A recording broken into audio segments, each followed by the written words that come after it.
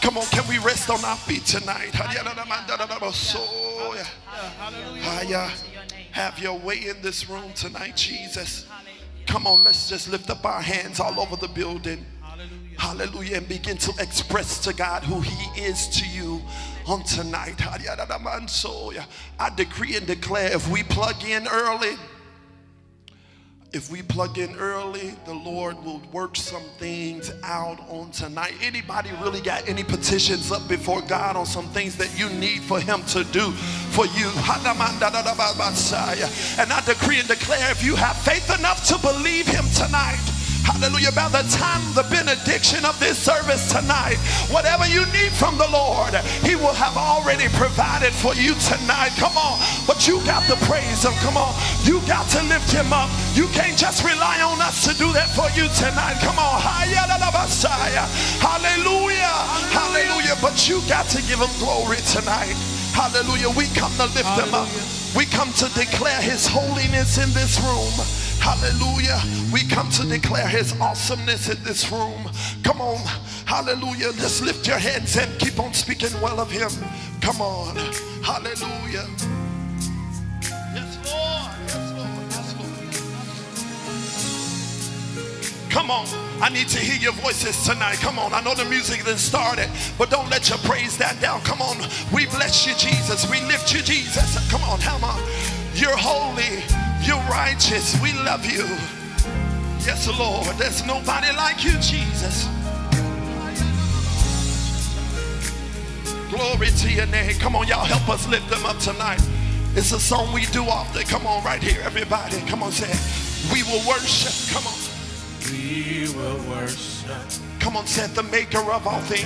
Maker of all things. Come on, say it. He's the Almighty God. Almighty God. Come on, say it. To you our voices.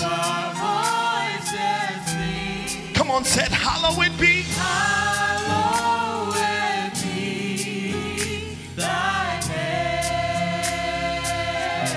Come on, all over the room. Hallowed be thy name. Hallowed be Thy name. thy name. Come on, we'll say that one more time all over the room. Everybody lift your voice. Say it. Come on, say it. We will worship. We will worship. Come on, say it. The maker of all things. Maker of all things. Come on, say it. He is the Almighty God. Almighty God. Come on, say it. To you our voices. Our voices be. Come on, all over the room. Say it. Hallowed be. Hallowed be. It's a simple word saying that he's holy. Come on. A fancy way to call him holy. Hallowed be thy name. One more time. Come on, one more time. All over the room. One more time. Come on, say it. Come on, say it. We will worship. We will worship. Yes, Lord. The maker of all things.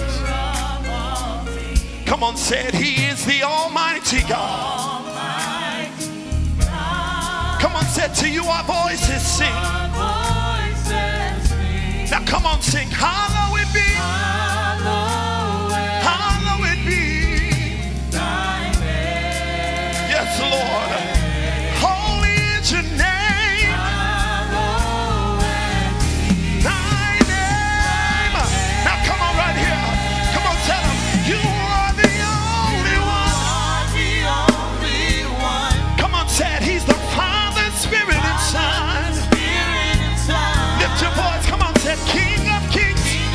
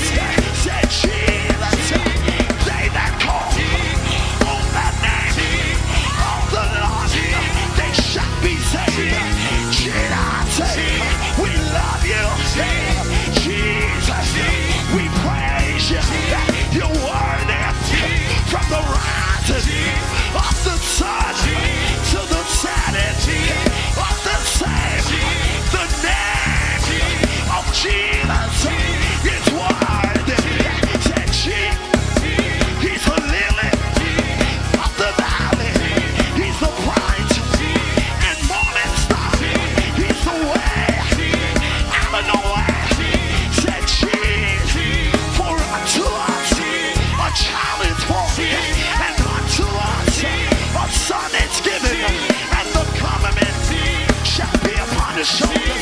His name shall be called Wonderful Counselor, Mighty God, Everlasting Father, Prince of Peace, Rose of Sharon. Jesus, said, tell me who can stand before us when we call that name. Say, tell me who can stand against us when we call that name. On Christ, the solid rock, I stand. All of the ground is sinking sand. Jesus, my hope is built on nothing less than Jesus' blood and righteousness. My hope is built on nothing less than Jesus' blood and righteousness. Jesus, will you praise him? Jesus, will you lift him? Jesus, say Jesus. Now everybody clap your hands. Come on, Zion. Everybody put your hands on it. Come on. You know we love that name around here. Clap him. Give him glory. Come on.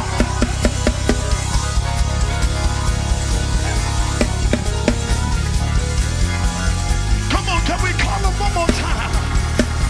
Everybody call him, say Jesus. They hung him high. They stretched him wide. He hung his head for you and I. He died, hey, but that's not how the story ends.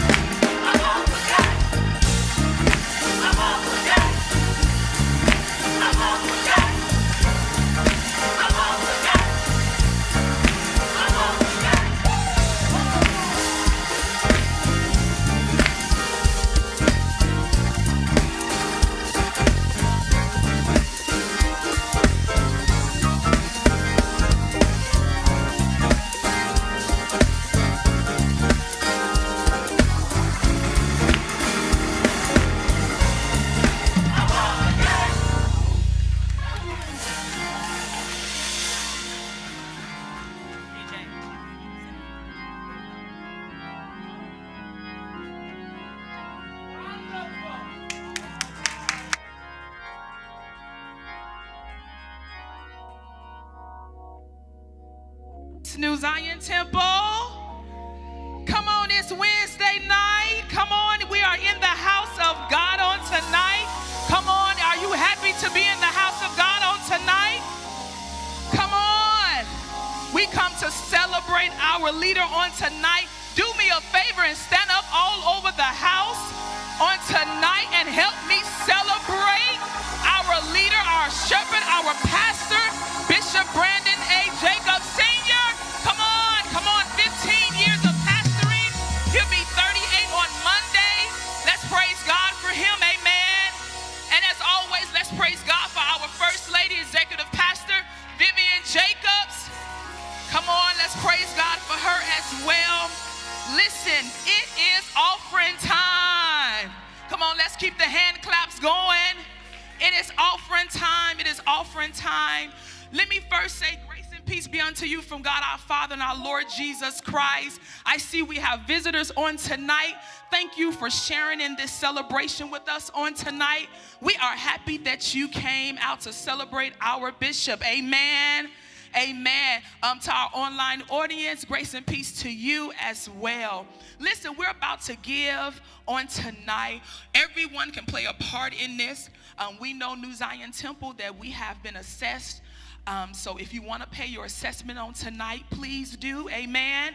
You can pay your assessment. Everyone else, if you would like to join in with us, you can give on tonight a $25 seed. Amen.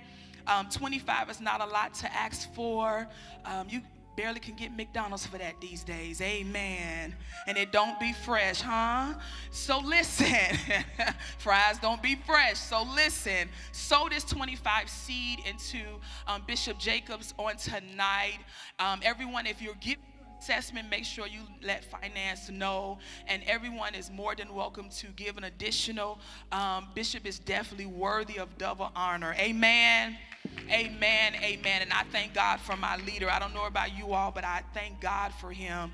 And I thank God that we have a leader such as Bishop Jacobs. Amen. So listen, stand up all over the room for me. Yes, Deke?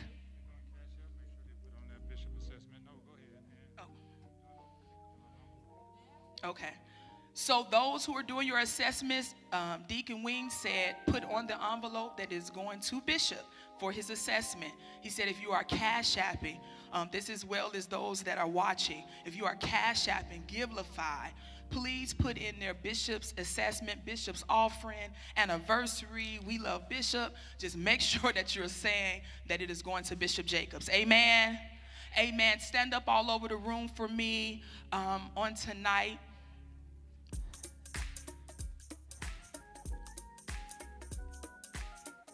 Yes, yes, yes. I pray that everyone will share in the giving on tonight. 25 or above you can do. If you want, Bishop has been a blessing to you. Outside your assessment, go ahead and give. Amen. Amen. I'm waiting for everyone so that we can, the doorkeepers are going to lead us out tonight. And I'd love for everyone to walk around with your phone, please. Tap the basket. Thank you so much.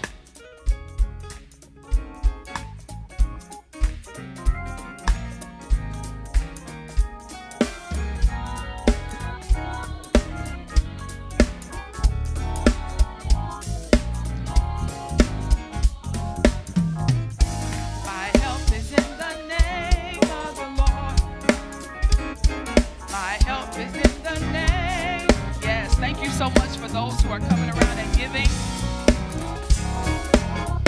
Trust me, God will definitely give back unto you.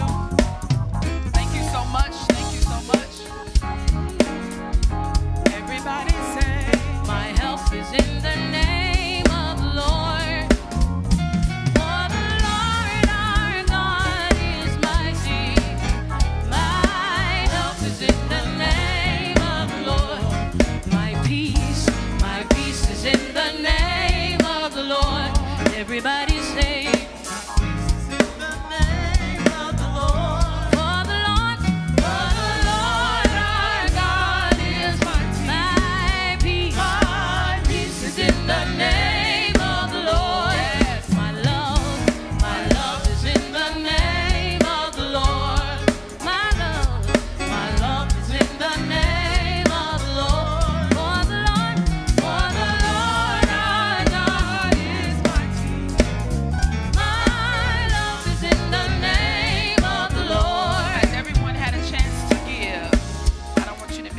opportunity to give online as well.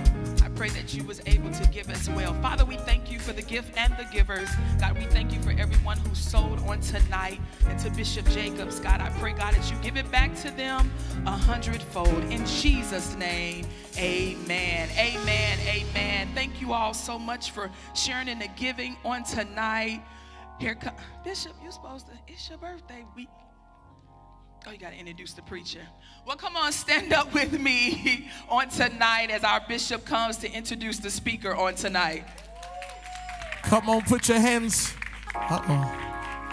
Put your hands together for Jesus. There it is. Hallelujah. Come on, clap your hands for Jesus. Everybody. Oh, come on, you can do better than that.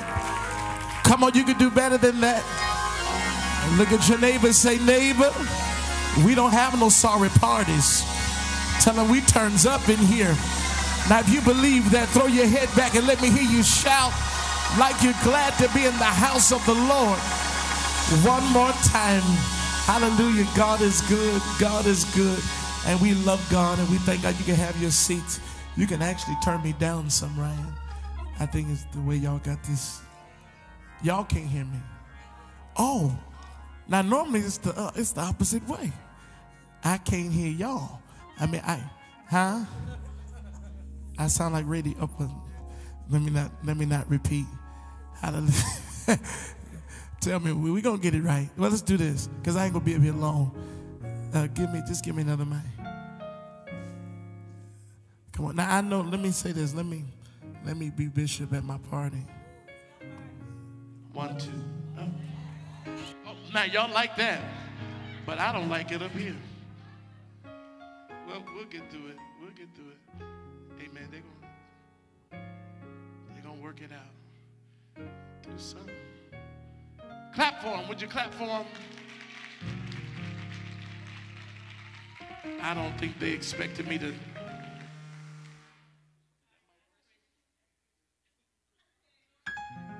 One, two.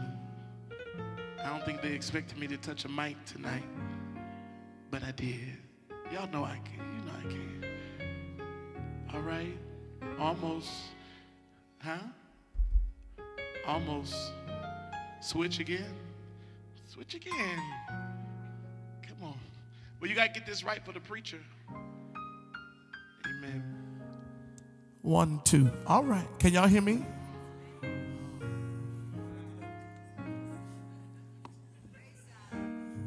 One, two. All right. For the Lord our God is mighty. We're just going to sing something till we get it. Hallelujah. We all right now? All right. Clap your hands for the best media sound ministry in the world. Come on.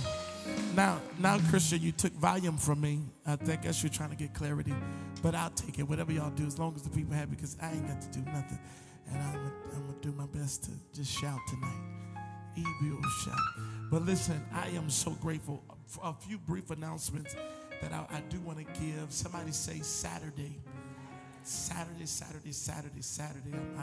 I'm harping on this because I need y'all help. We're giving away free McDonald's. And another one that got to be talked about. We love you, McDonald's. I don't care what other Lawanda said. All right. But no, on Saturday, we're giving away free McDonald's all day in Indianapolis. We're going to be doing breakfast. And you know what's so crazy? If you ride by the McDonald's we're going to be at in Indianapolis, they're already celebrating my birthday. They got banners and stuff outside. That blessed my heart.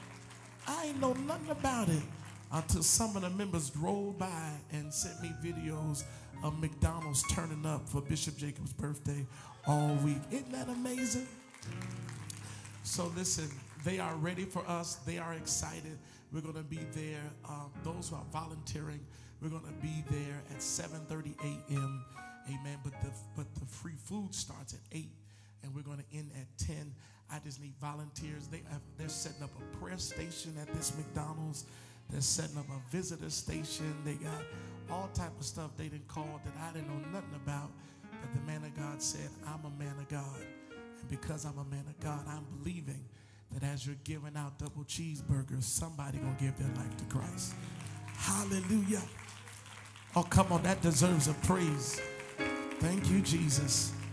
Somebody say, I'm believing God for that too. I'm believing God, amen, that somebody's going to give their life to Christ, amen, come this Saturday. So we'll be in Indianapolis from 8 to 10. And like I said, I need volunteers, as we'll be handing out different things concerning New Zion Temple, amen, and just all of that wonderful stuff, amen. And then somebody say at 3 p.m., 3 p.m., we'll be right back here. Can y'all put I want to be I don't know the address, so y'all give me the address. At 3 p.m., we'll be in Hammond giving away, say it again, 3639 East 169th Street. We'll be there. I need everybody volunteering to be there at 2:30 so we can be prepared and just be in place so that we can serve the people, serve the community. I want y'all to be nice, all right? Listen, we're not trying to manipulate folks. So if somebody don't want to take the card, don't take the card. Amen. Hallelujah. Just be nice and just tell them Jesus loves you. Amen. We don't want to be mean to people while we're trying to bless folk. Look at your neighbor and say, leave ghetto at home. Oh, they didn't come on. Look at somebody else. Tell them, leave ghetto at home. Amen. And fabulous. We want you to come, amen, excited to love people, to serve people, and to give people Christ. And if you know anybody, I want us to fill the place excited about what God's going to do on this Saturday and all day Sunday. Let me say this. I want to apologize. Y'all, I thought I had enough popcorn bags for everybody, but they said we ran out of Garrett's and a whole lot of people didn't get any. So I'm sorry. I'll make it up to you. I don't know when, but just wait on me. Wait on me. Amen. But somebody say tonight, amen, that over there setting up, we have an after party tonight. We're going to go over there and godly turn up in Jesus. No? All right. Okay, all right. I just want to make sure, you know, I know we got former twerkers and I just don't I just don't want none of your old habits to come on out. Amen. But we're gonna have a good time. Ain't that right, Sister Diary? Amen. That's right. Amen. We're gonna have a good time in God. Thank God for our first lady. Isn't she lovely tonight? Just beautiful. Amen. Hallelujah. I know a lot of people, the traffic is horrible tonight, but I thank you for your press, and I thank you for your sacrifice, and I thank you for all that we're doing. Let's make sure that we give our assessments. Amen. And be a blessing during this time as we enjoy the Lord. Listen, tonight, y'all don't know him yet, but you will know him by the time this man sits down. Some of you all may know him. He was Bishop Jakes, one of Bishop Jakes' preaching assistants. So when Bishop Jakes was gone, he would call this man to fill his spot at the Potter's house. And when I never forget, the first time I saw him, he preached, amen, about the anchor. Throw your anchor. Amen. Yes, sir. And wore it out. And when I started my master's program, I saw him in the mirror. I said, oh my God, that's Pastor Jimmy Rowson. So of course I text all the preachers, Aaron and all of them. I said, y'all, guess who I'm in class with? And they was like, oh, Bishop, he can preach. I said, I know, that's what I'm telling you. Amen.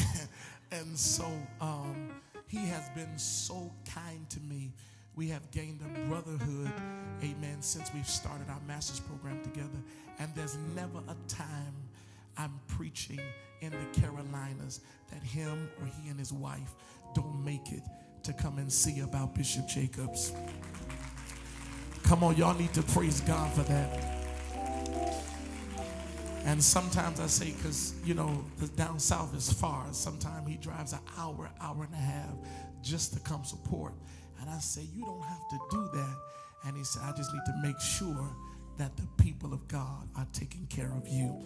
So tonight we have a big brother that's in this house, and I am so grateful, amen, for us. Y'all can clap. Let's celebrate the man of God. You have a a major voice, amen, that don't need this platform. Amen. He's preaching all over the world. Amen. For the likes of Bishop Noel Jones and Bishop Jakes and all that kind of stuff. And he's trying to be humble tonight.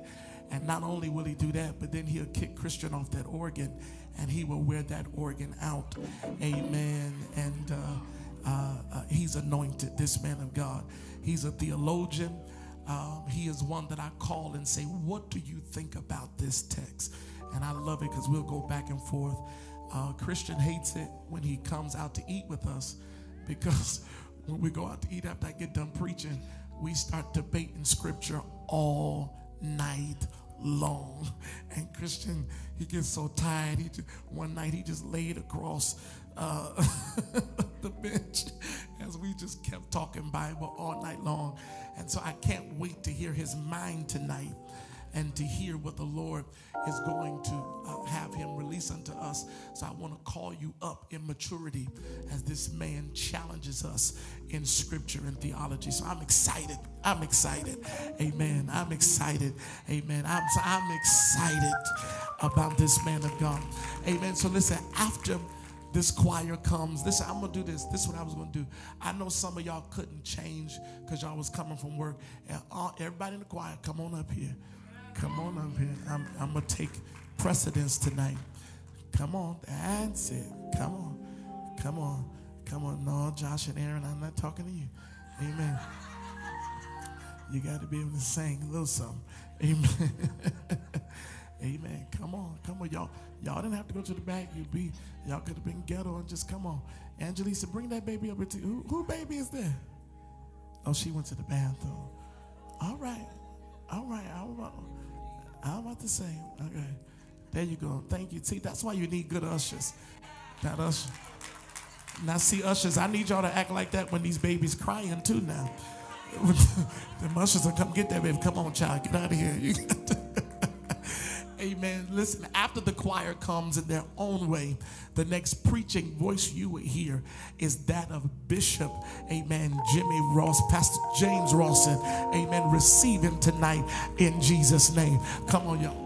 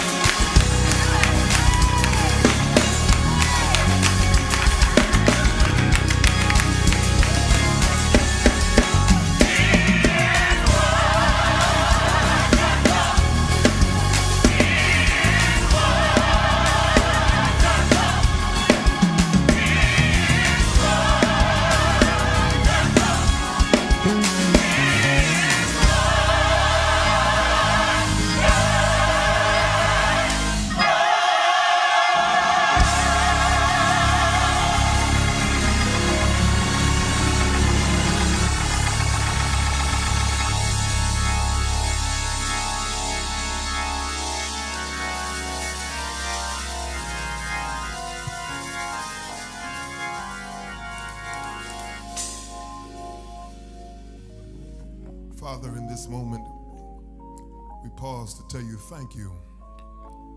We thank you because you woke us up to brand new mercies. And everything we needed in this day, your hand had already provided. You are faithful, and we are grateful. We thank you for bringing us to this hallowed house, to stand in this sacred space called sanctuary, to give your name the praise, the honor, and you deserve all the glory. Not because we've been faithful, not because we've been good, but simply because you just decided to give us another chance. And for this, we give you praise. I don't know how anybody else feels in this house, Lord, but I want to tell you thank you for every mountain you brought me over, every trial you've seen me through, for every blessing. I have no trouble saying hallelujah. And for this, well, I think I have company now, Lord. We give you praise. So, Father, I thank you for the healing virtue that flows from Calvary's mountain. You healed us. As a matter of fact, we don't ask you to heal because you already provided it. So we dare not insult your goodness by asking you to do something that you already did. But we simply thank you because you sent your word and it healed them. Tonight, Lord, as we stand in this place, we want to thank you for the shepherd, the angel of this house. We want to thank you for the voice that you have placed in the earth. Thousands upon thousands. And Father, I dare say millions have been impacted, touched, and affected by his life and ministry. Thank you for his yes tonight. We're all made better because of his yes and his sacrifice. And I pray tonight, Lord, that something be done and said in this moment that does something so incredible in his spirit. Give him the boost, give him the energy that it takes to continue on. Not only he, but his lovely wife and family. God, do something in this place tonight for someone, and even online. Let someone be affected by the gospel that is shared tonight. We take no credit, but we give you all the glory. We give you all the praise. We give you all the honor. Let no flesh glory in your presence. And we thank you now for sending your word and let it heal. We thank you now for deliverance. We thank you in the midst of the celebration. We thank you for souls being saved, lives being changed. We thank you in this year of expansion. We thank you for new territories. It's in the strong, powerful name of the Lord Jesus we pray and thank you for it. And every glad heart, put your hands together, open your mouth, and give God the kind of praise. Now, let me just say on the onset, I'm acutely aware of how we are when we don't know people. And I get it. I'm probably the same way. Who is that? We gonna see. But I'm not really talking about me. I'm talking about the God that woke you up this morning. I said, give him that kind of praise. If he's worthy of anything, give him that kind of praise. Open your mouth and shout unto God. Come on, shout unto God. Don't play with it, church. Shout unto God. Hallelujah. The Lord bless you. You may be seated. I will bless the Lord at all times, and his praise shall continually be in my mouth. My soul shall make her boast in the Lord. The humble shall hear thereof and be made glad. Oh, magnify the Lord with me. Let us exalt his name together, for God is our refuge and our strength, very present help in the time of trouble. Therefore will we not fear, though the earth be removed, the mountains be carried into the midst of the sea. Great is the Lord. I'm just looking for a church, and greatly to be praised in the city of our God, in the mountain of his holiness. Beautiful for situation is Mount Zion on the north. Angels bow before him. Heaven and earth adore him. What a mighty, what a majestic, what a magnanimous God. And if you know who I'm talking about, come on, give that God that kind of praise. Come on, church. Oh, come on, church. Thank you. Jesus, you brought me all the way. You carried my burdens every day. Such a wonderful Savior. I never known you to fail me. Make me feel at home. Jesus, you brought me. Thank God you brought me all the way. Jesus, you brought me all the way. Yes, hey, and you carried my burdens every day. I'm not a singer, I'm a praiser. You're such a wonderful Savior. I never known you to fail me. Jesus, you brought me. Yes, sir. All the way, all the way. Y'all here tonight? All the way. Well, I feel it's going to be a good night. All the way. My, all the way. All the way. All the way. He brought me. Come on, Zion. He brought me. He brought me. Clap your hands like thunder and say it. He brought me. Oh, he brought me. Oh, he brought me.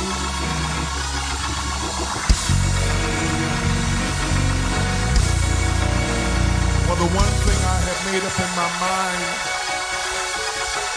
that after approximately 2.5 years of living under the threat of every time you would cough, every time you would touch someone, every time they would sneeze, every time you would go out, living under the threat that potentially you could catch something and contract something that could take your life. And over 1 million people that we used to enjoy their company are no longer here anymore. I made up my mind that every time, I made up my mind I'm never going to be a cheerleader again in the pulpit. And I made up my mind that every time I think about the fact that I'm still here, nobody's going to have to push me to praise him. But when I think of the goodness of Jesus,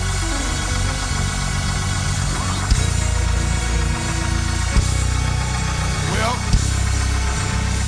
Bishop, the Lord said something to me a little while ago, because, you know, as a praising preacher and as an exhorter, you want people to connect with you. You want people to respond. And you have to be careful sometimes that you don't take it personal when they don't respond.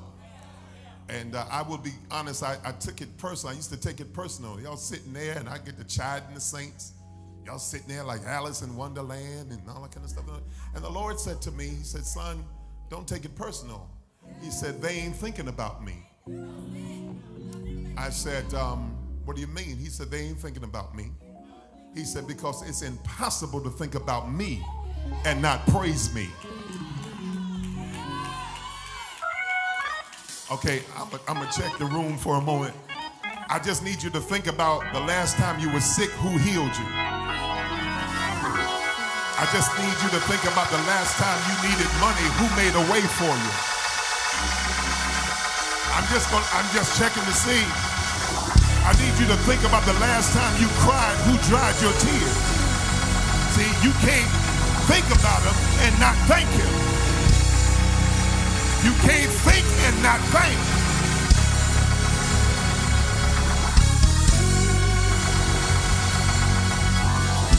Oh, bless his name tonight. Hallelujah. Hallelujah. Hallelujah. Glory to God.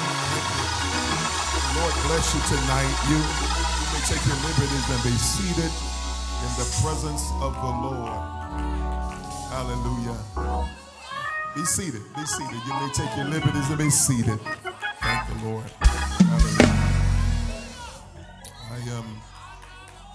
I'm beyond. How? Thank you.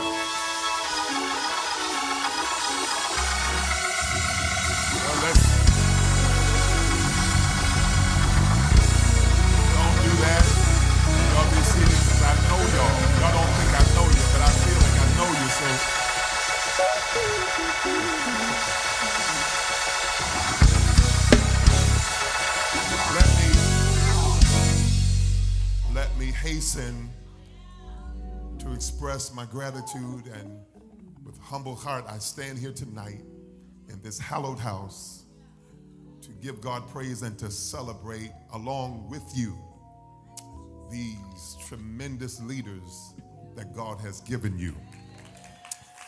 Now let me say this, New Zion Temple is a great ministry.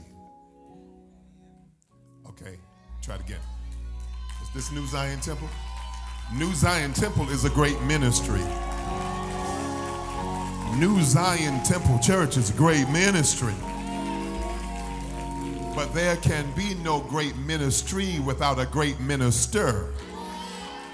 So God knew that you would be a great people, so he sent you a great leader. I need you to give God praise for one of the greatest leaders in the whole entire world, one of the greatest voices in the kingdom today. Come on, let's thank God and honor his grace. The Honorable Bishop Brandon Jacob Sr., come on. Make some noise. Come on, let him know. Let him know. Paul said, Galatians chapter 1, verse 27, I believe it is, whatever the number is, it's the last verse in that first chapter. He said, and they glorified God. The King James Version says, they glorified God in me. But the NIV, I believe it says, and they glorified God because of me. It's interesting that Paul would say that to that church because he had so much difficulty with them. That was the church he had to tell them that you are foolish. Foolish Galatians. He says, well, you know, I got to straighten out stuff. Y'all shout, but y'all foolish. You know, he had to deal with all of that. But he said, but they glorify God because of me. I want to ask you a question. What do people say when you show up? What do you say when Bishop Jacobs walks in the pulpit? I tell you what I say. Thank you, Lord. Because we receive now another word for our lives.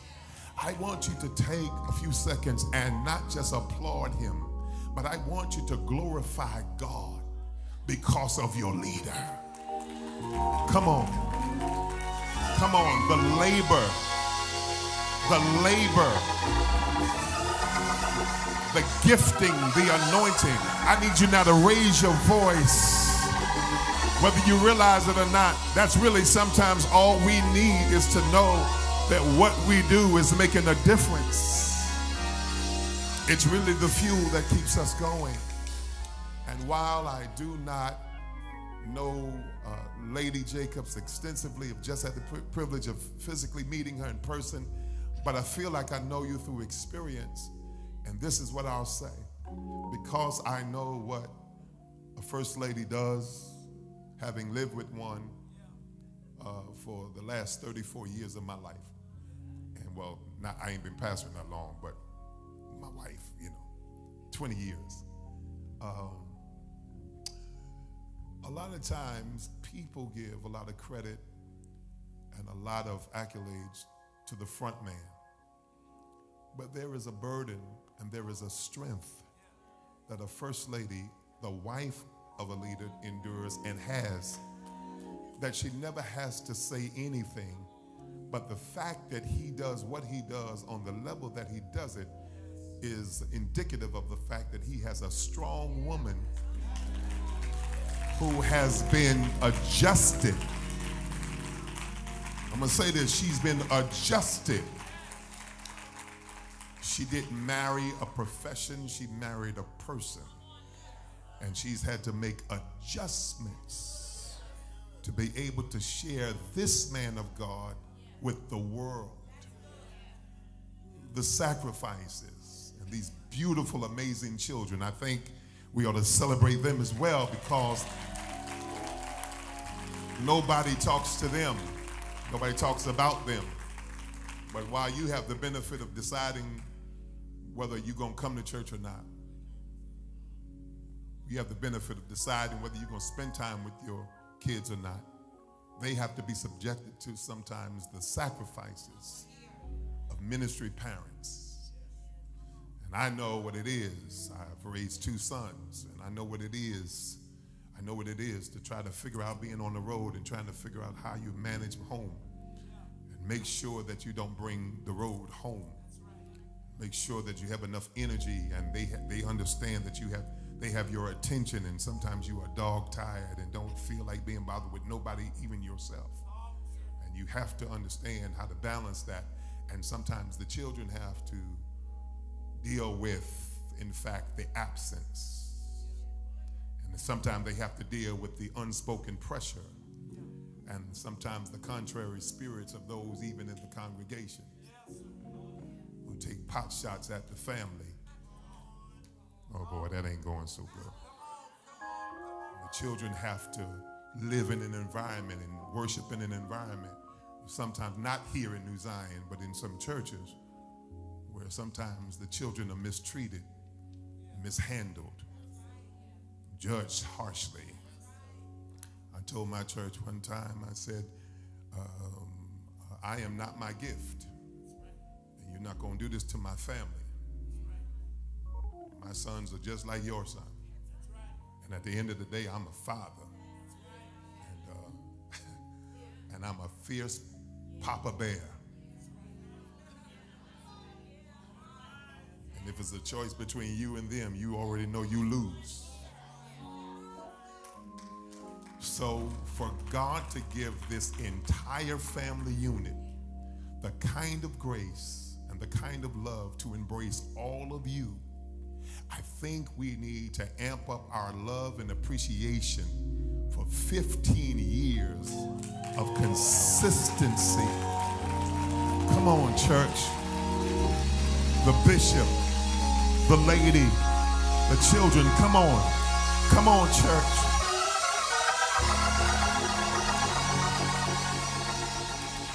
So you may be seated.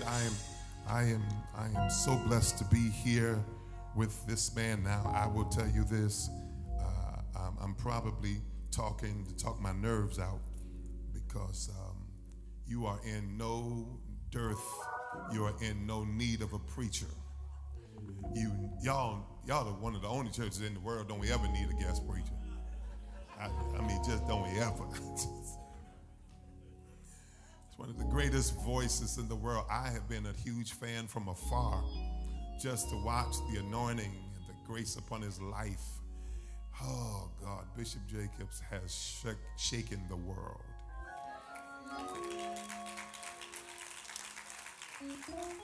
I said, Bishop Jacobs has shaken the world.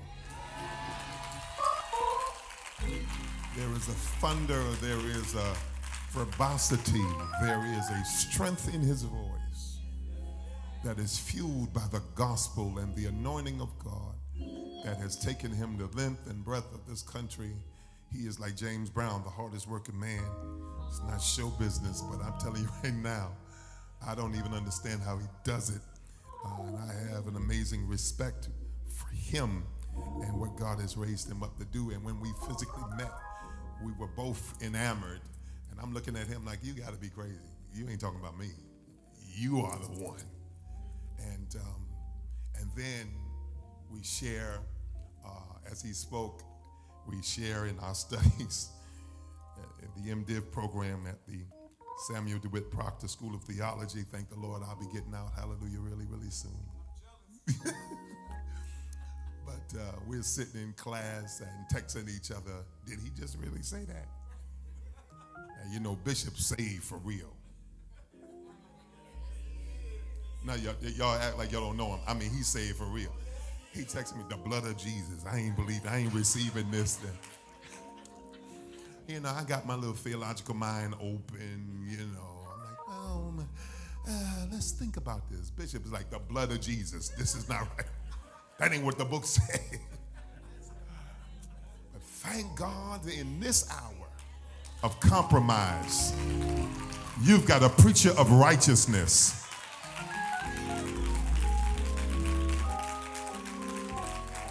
And with all that God has graced him and graces him to do, he is the same all the time.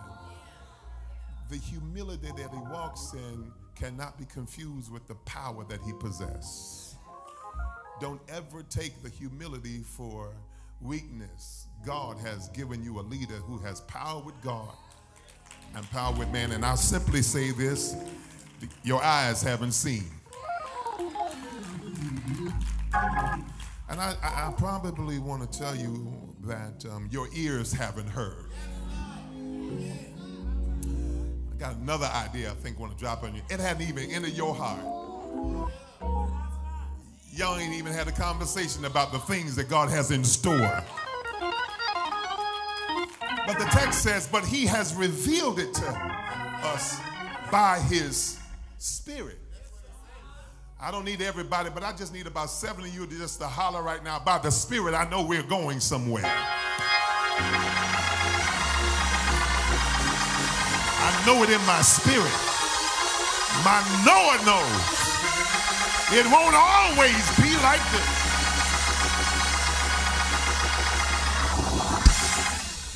All right, let's get to the word of the Lord. But sooner or later, well, more sooner than later. A few weeks ago, I was in the land of the Bible. I was in the Holy Lands. I was in Israel. And as I was there, it's changed my life forever. And I'm going to drag Bishop and Lady Jacobs to Israel with me the next time. Thank God. It's an amazing trip. But I was there, and then we came back, and I began to think about the fact that we just celebrated Rosh Hashanah and Yom Kippur, and now in the Feast of the Tabernacles, and we've moved into the year of the Lord 5783. That year is the year of expansion. Another word there to be understood for this year, to describe this year in God, is the year of breakthrough. I came all the way to Hammond, Indiana tonight to announce to somebody, your new year has already started. Not enough of y'all. Your new year has already started, and it is the year of expansion. It is the year of breakthrough. And this is only for the other 30 screamers. It's the year of your reward. I don't need everybody, but I need you to holler down your road and say, God gonna make it up to you.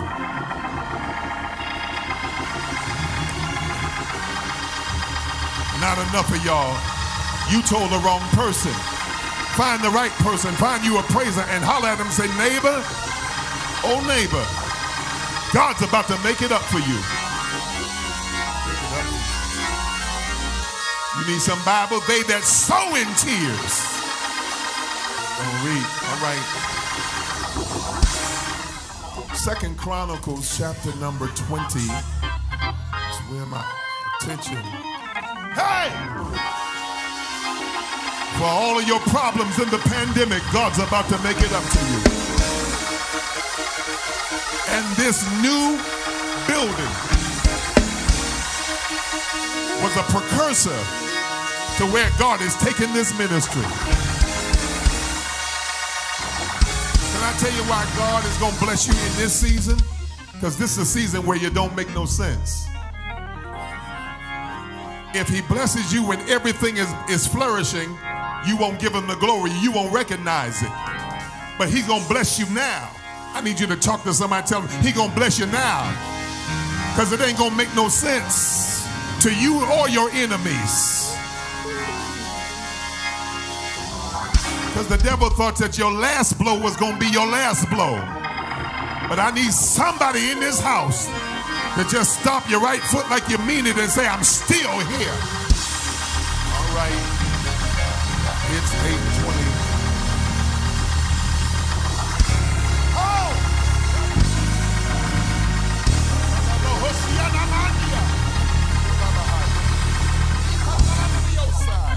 Yes, Lord. Thank you. All right, let's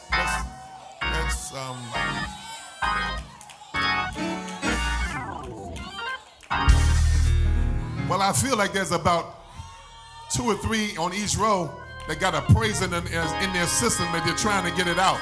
Just holler down your row and say, I just need to get this out. 1, 2, 3, praise it. Hey. Well, go ahead and do it.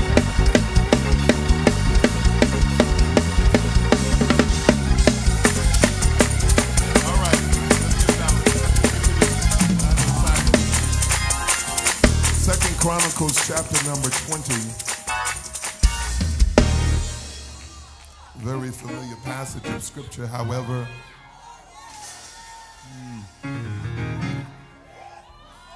y'all are not going to kill me tonight, I promise. I feel y'all trying to kill me. Pastor Aaron, I feel him.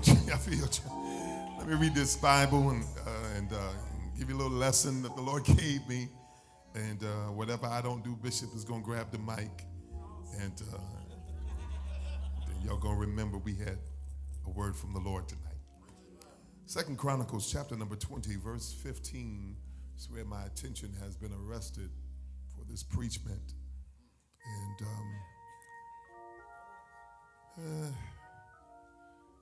let's start reading at verse 14. How about that?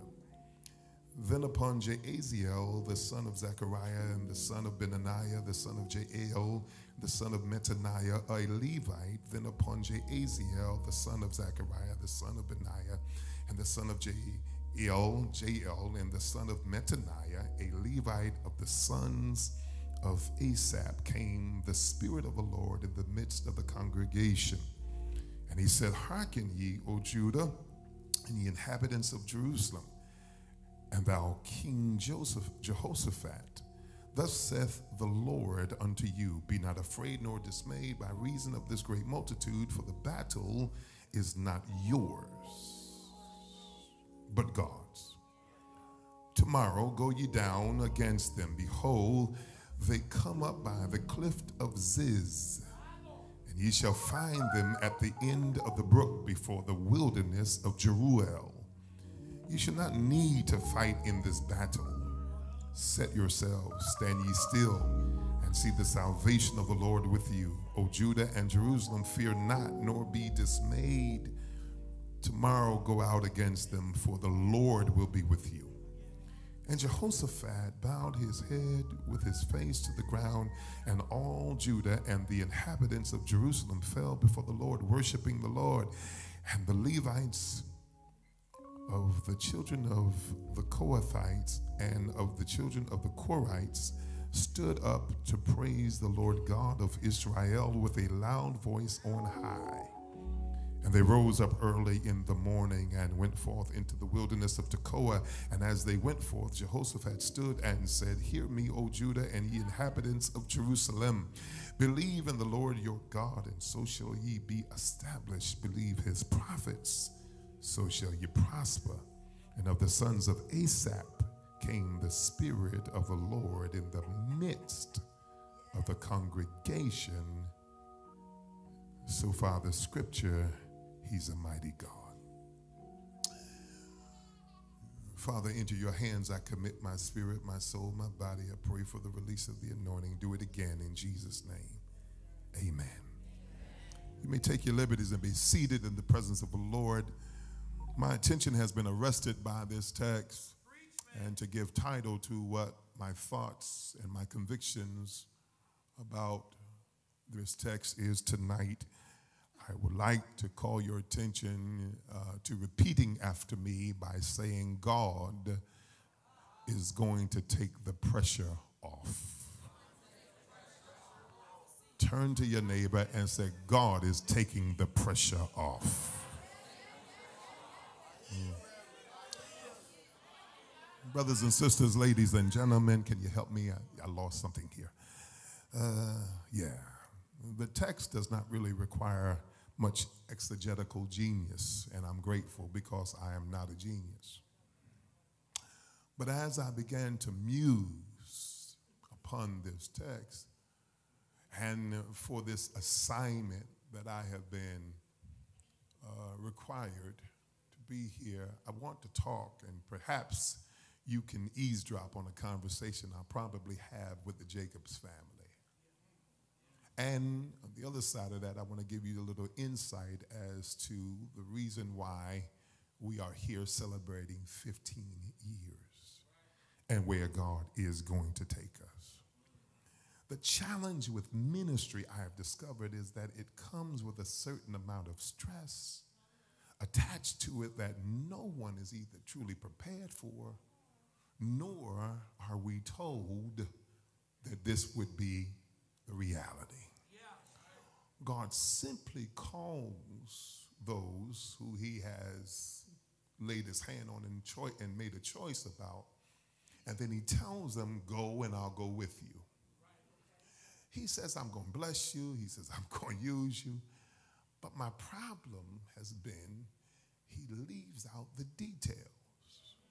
He never, ever privies us to the details. And the reason why I think he doesn't tell us is because I know the reason why he don't tell me is because he knows that if I have the details, I probably would defect. I probably would decline the offer. Because nobody told me that people that you love would turn on you. Nobody told me that people that you do the most for would have a short season in your life. It is so, nobody tells us that you're going to have to walk through some very dark seasons and some difficult days in which you cannot even articulate what's happening.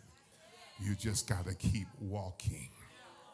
And ministry, brothers and sisters, is not for the weak. It's not for the faint of heart. As a matter of fact, it's called a burden. In the Old Testament, you'll hear often the phrase, the burden of the Lord.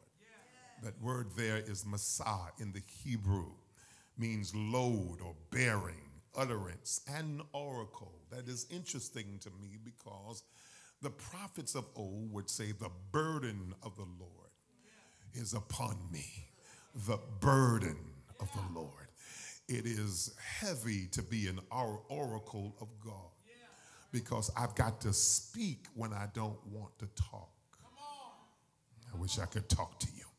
I have an assignment to give you a word when I don't feel like talking to anybody. The burden of the Lord now is then I've got to say things that perhaps will not tickle your fancy. And because it's a burden, I would love to be able to always give you Garrett's popcorn. But the truth is, there are times when the burden necessitates that I say things that challenges you to grow up in your faith. And I've got to run the risk of rolled eyes. I've got to run the risk of wondering if you're going to come back or not. Because in this hour, loyalty is really not the call of the day. I'm from the old church. And in the old church, saints just, they were locked in. Hallelujah. They could be reprimanded, corrected, rebuked, and reproved. And they would be locked in. But today, okay, yes, y'all just keep looking straight. I'm not talking about you, but today is a different story.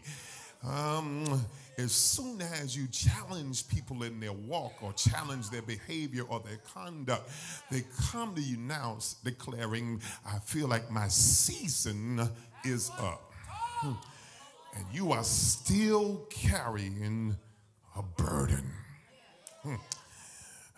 Ministry is not for people who are looking for a get-rich-quick scheme. Because I promise you, you give more than you get. And when you see people getting a whole lot, it's because God can trust them to be a conduit of what they receive. I wish I could talk to some preachers and some young preachers. You better hear me if you got any idea to do this because you don't want to get a 9-to-5. You better go and fill out some applications because you're going to have to deal with the inconsistencies of even financial flow. It is not easy to do what we do. Now, here is the other side. The caveat is that ministry on the level that Bishop Jacobs and others do it is elusive. It is elusive because they make it look so easy. It is so easy for him to flow and for others to flow under this anointing and folk be slain in the Holy Ghost. Y'all know what I'm talking about. It seems to be so easy, but can I tell you tonight, it is an illusion. It is not as easy as it looks.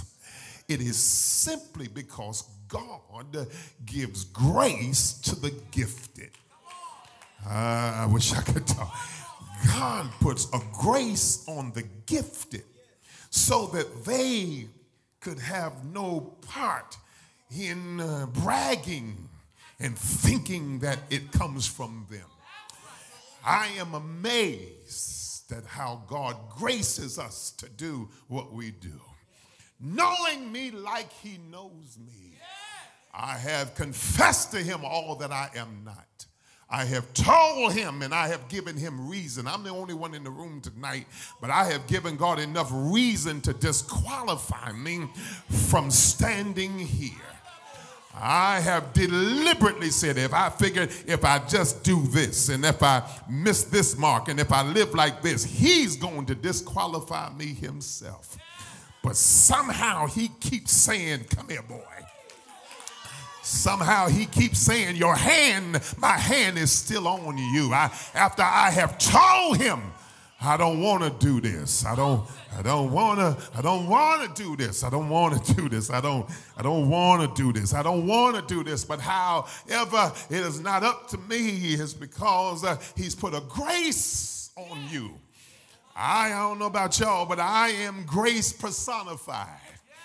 I tell people all the time, if you ever want to see an example of what grace looks like, just look at me. Well, y'all just sitting there. Let me try it like this. The songwriter said, amazing grace. How sweet the sound. There is a grace that comes on us to do what it is that God has called you to do. And that is not in the absence of challenges. And yes, ministry presents the opportunities for many challenges. And the first area of challenge that I want to address is the internal challenges. Nobody really wants to talk about that, but we've got to contend with the internal challenges, like feelings of inadequacy. And I never thought until psychology became my discipline, I never thought that there was such a correlation between theology and spirituality. Until I discovered that my psychology shapes my theology. If I cannot think right, then I cannot pray right. If I cannot think right, then I cannot perceive God right. If my thinking is warped, then my relationships in church are going to be messed up. Let me try it this way. If my psychology, my internal view of me is off, then I'm going to have trouble and difficulty seeing God in my life.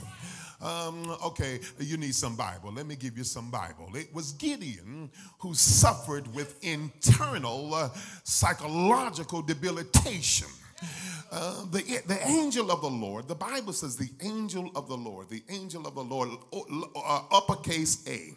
And anytime in the scriptures you see an angel, uppercase A, it means that God himself came. God comes to Gideon and says, you are a mighty man of valor.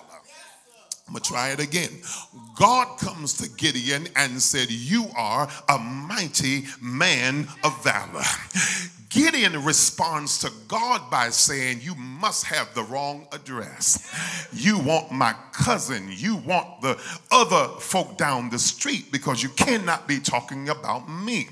And let me tell you why I know you've got it wrong. Because I am a product of poverty. I am a product of those who are downtrodden. Go a little further. I belong to the poorest tribe in all of Israel. And then my clan is the poorest in the tribe. And then my family is the lowest in the clan. And I am the least in my father's house. Now hear this. God told him, you are a mighty man of valor. He tells God, you are sadly mistaken. God says, let me try it this way. God says who he was. He tells God who he's not. And this is all part of the stress. This is all part of the challenges that we deal with, feelings of inadequacy. Will I be received? Am I making sense? Is this you?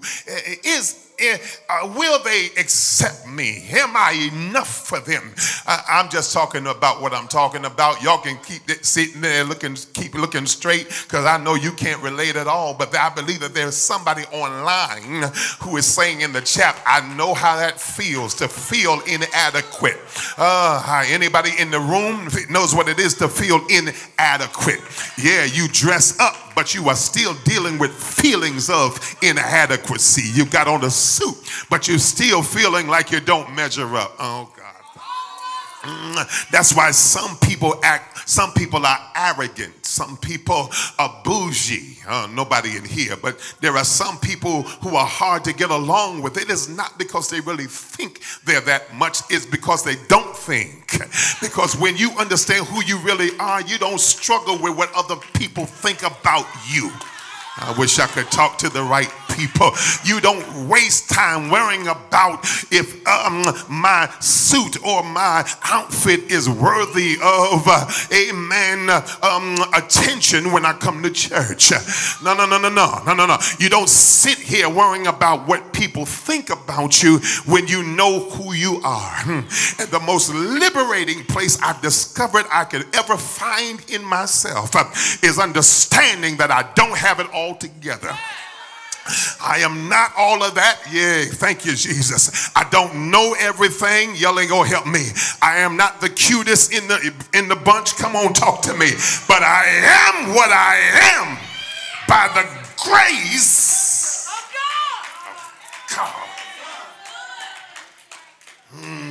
And this internal challenge challenges us challenges our health, and emotionally and spiritually and even physically. And then you've got to deal with the external challenges to include the management of people.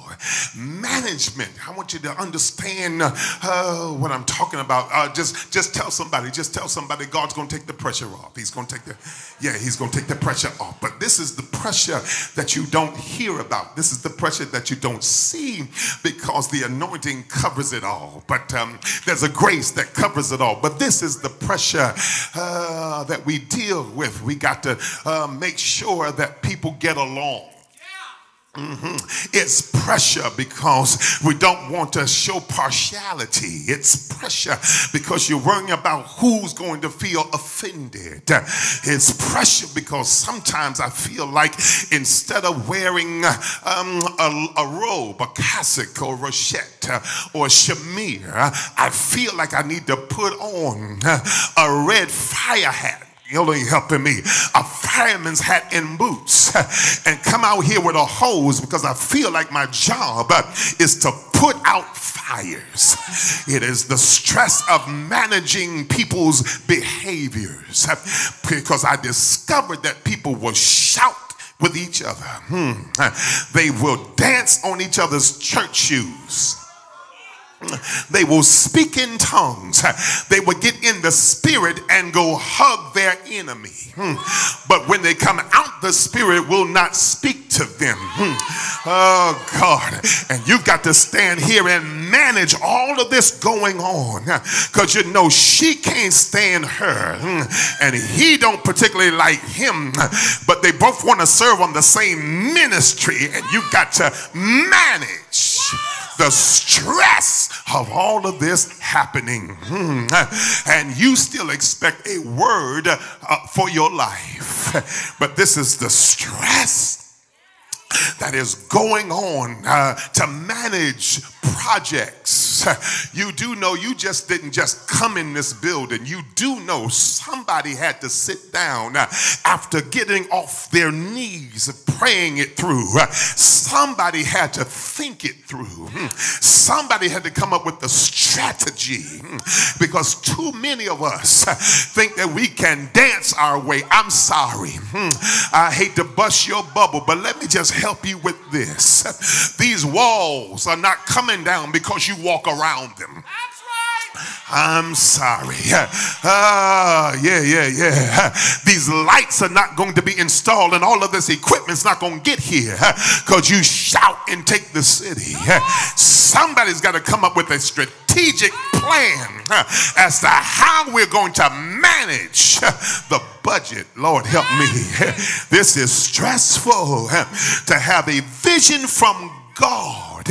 And the problem with the vision from God, I know you want to shout, without the vision the people perish. Thank God we got a visionary.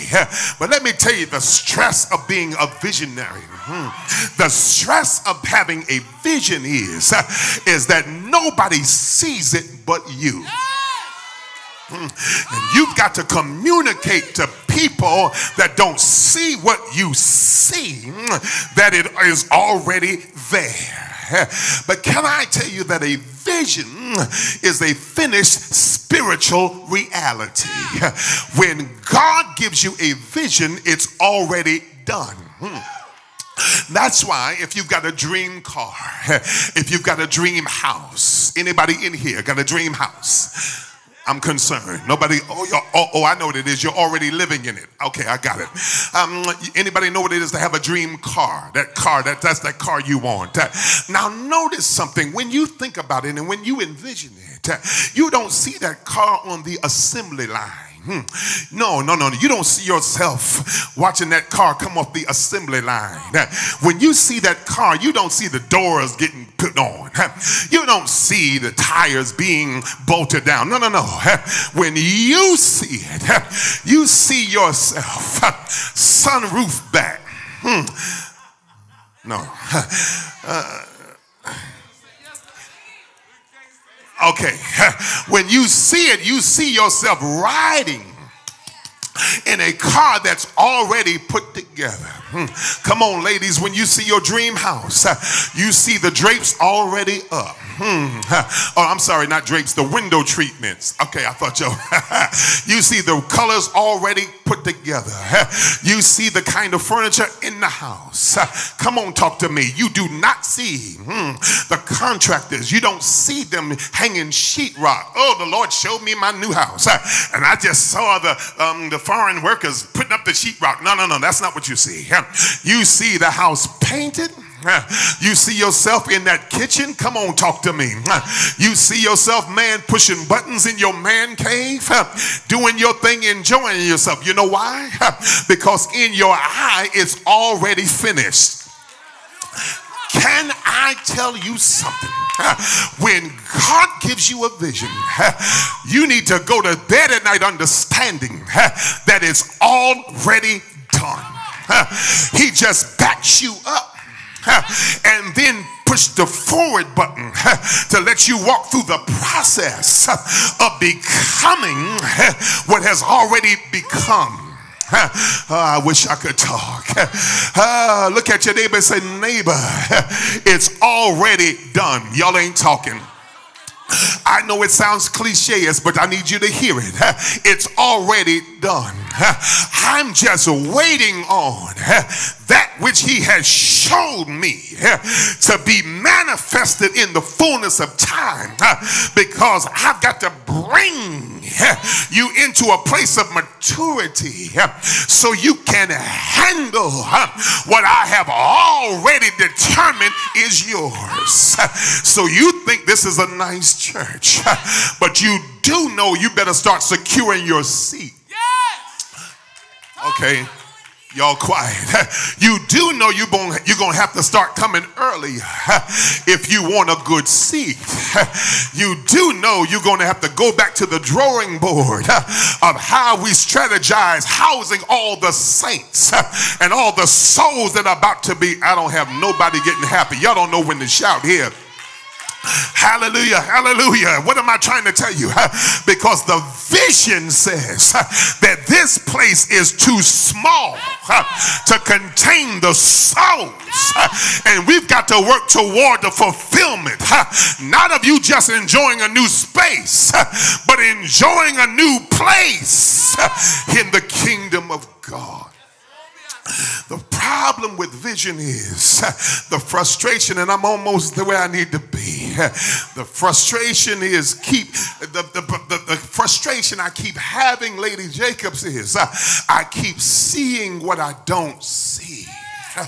Oh God, you have no idea the frustration that your leader may sometimes feel that you never see, because they walk out here, thank you Jesus, after changing the clothes and putting the S on the chest. You don't see the red boots, you don't see the cape, but it's on. Hallelujah, because and come out to see only what you don't see. Hallelujah. But God has a unique way of keeping the vision alive. Though it tarry, wait on it, because at the end it's going to speak and it's not going to lie. Have I asked you to touch your neighbor? Don't worry, it's coming, it's coming. So then now we got to move into expectation versus experience. And my trouble is when my experience is in conflict with my expectation, it brings me to a place of disappointment, and disappointment brings me to a place of frustration.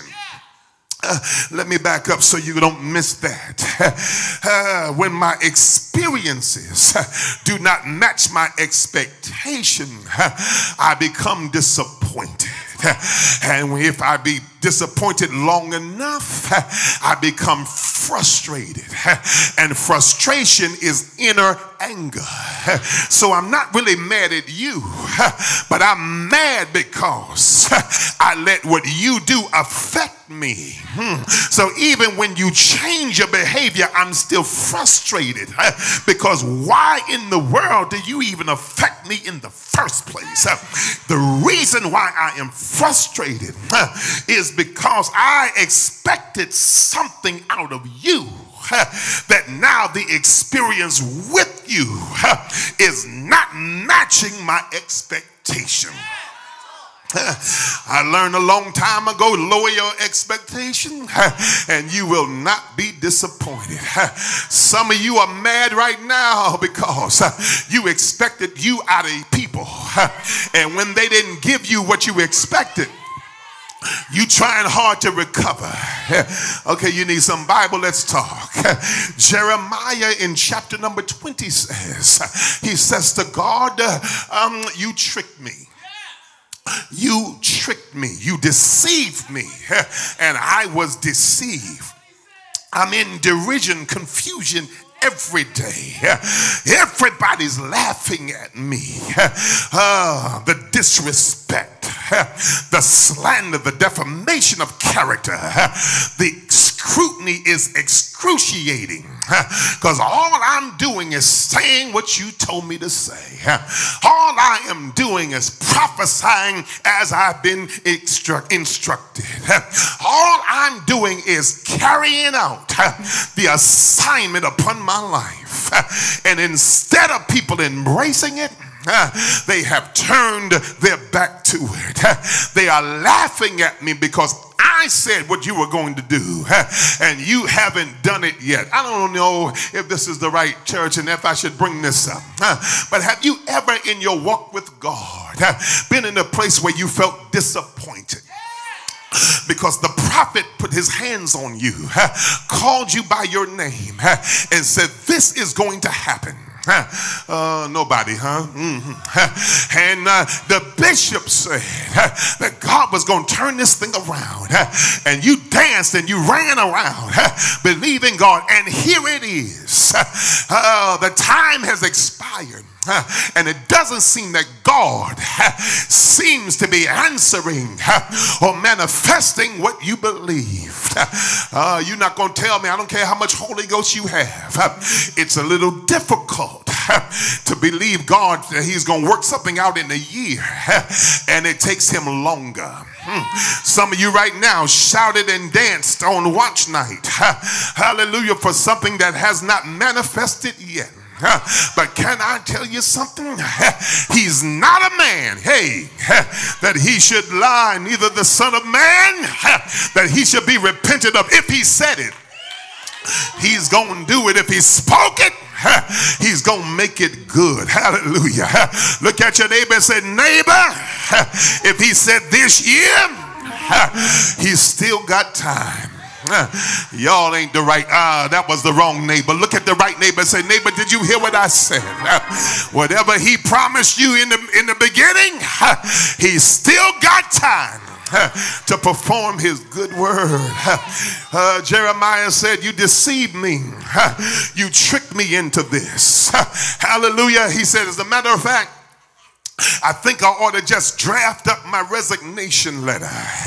And as a matter of fact, the Bible says, well, let me infer what the Bible was implying. And that is that Jeremiah typed out his resignation letter. And right when he was about to push the send button to send this paper to headquarters, God spoke to him, grabbed him in his collar, said, where do you think you're going? Before you were in your mama's womb, I knew you. And I had your ordination papers before you even knew your name. Thank you, Jesus. Not only that, hallelujah, but I have ordained you and called you to the nations. And I don't care what's going on in the middle. Whatever I promised to do with you has nothing to do with you. I'm going to keep my word to myself. Hallelujah. Jeremiah was about to resign. But right when he was about to resign, he began to scroll down memory lane. And the Bible says, I was weary with forbearing, and I could not stay for a while. I began to muse in my heart. The fire began to burn, and it was just like fire. Now, I know y'all think I'm talking about dancing and shouting, but what Jeremiah was suggesting was the passion was restored. The zeal has been renewed. And I came to Hammond to tell somebody tonight, if God be our helper, you're going to walk out of here with renewed passion. Nobody, huh? You're going to walk out of here with renewed and restored and refreshed vitality in the spirit. I don't know who hurt you, but after tonight, God said it's over. And you're coming out and you're going on to greater. I'm almost there, Christian, I promise you. And so let's look at the text. Let's look at the text. Like, oh God, the time is gone. But the text is tailored to teach us what to do when you don't know what to do. But you got to do something. I don't have time to deal with the backdrop of the text, but suffice to say, let me just say this. Jehoshaphat is in a strange place because the kings of the other nations have decided to rise up against him in insurrection. And he had never been here before.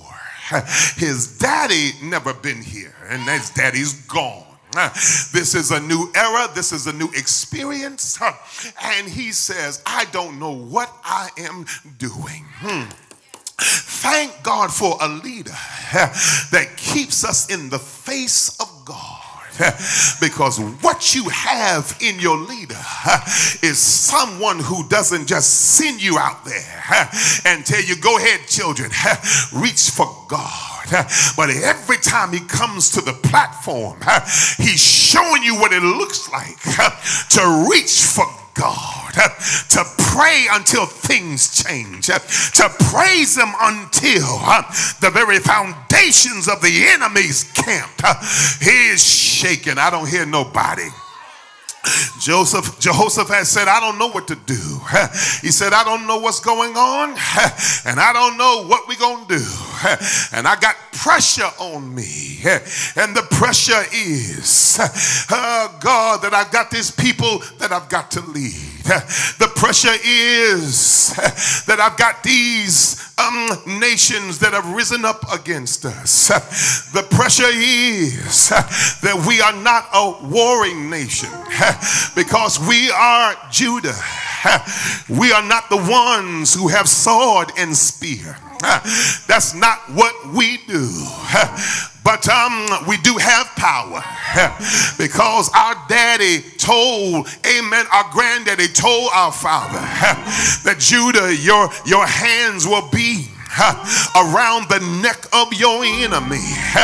In other words, amen, your praise has so much power till you won't need bow and arrow, but your praise has the power to break the neck of the enemy. And the Bible says, Jehoshaphat said, I don't know how to fight. I don't know how to cuss. Y'all ain't gonna help me. I don't know how to tell people off. I don't have no strategy as to how we're gonna get through this. But I got one thing that I know works for me. I've got pressure. Is all on me. I can't sleep at night. Yeah, the old saints used to say, can't sleep at night. But that's all right because I know Jesus will fix it. After a while, why don't somebody say, yeah, shake, well, I don't know if y'all can, but just lean on your neighbor and say, neighbor, I got pressure on me. I got financial pressure on me. I got pressure to perform. I got pressure to make a decision. I got pressure because I got things that I got to change in my life. Excuse me if I'm not always smiling, but it's because the pressure has mounted up on my life. I know you see me dancing and you see me shouting in the aisles, but I still got pressure on me. But I know what to do. Jehoshaphat said, I'm going to turn to the Lord. He said, Lord, we don't know what to do, but we got to do something. We have no might against this enemy, but we're going to look to you.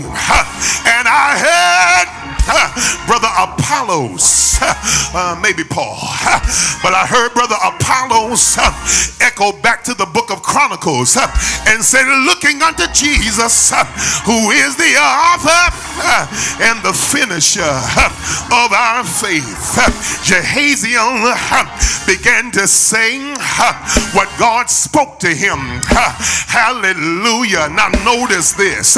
Jehoshaphat called a fast.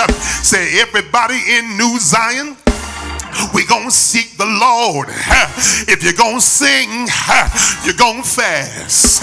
If you're going to preach, you're going to fast.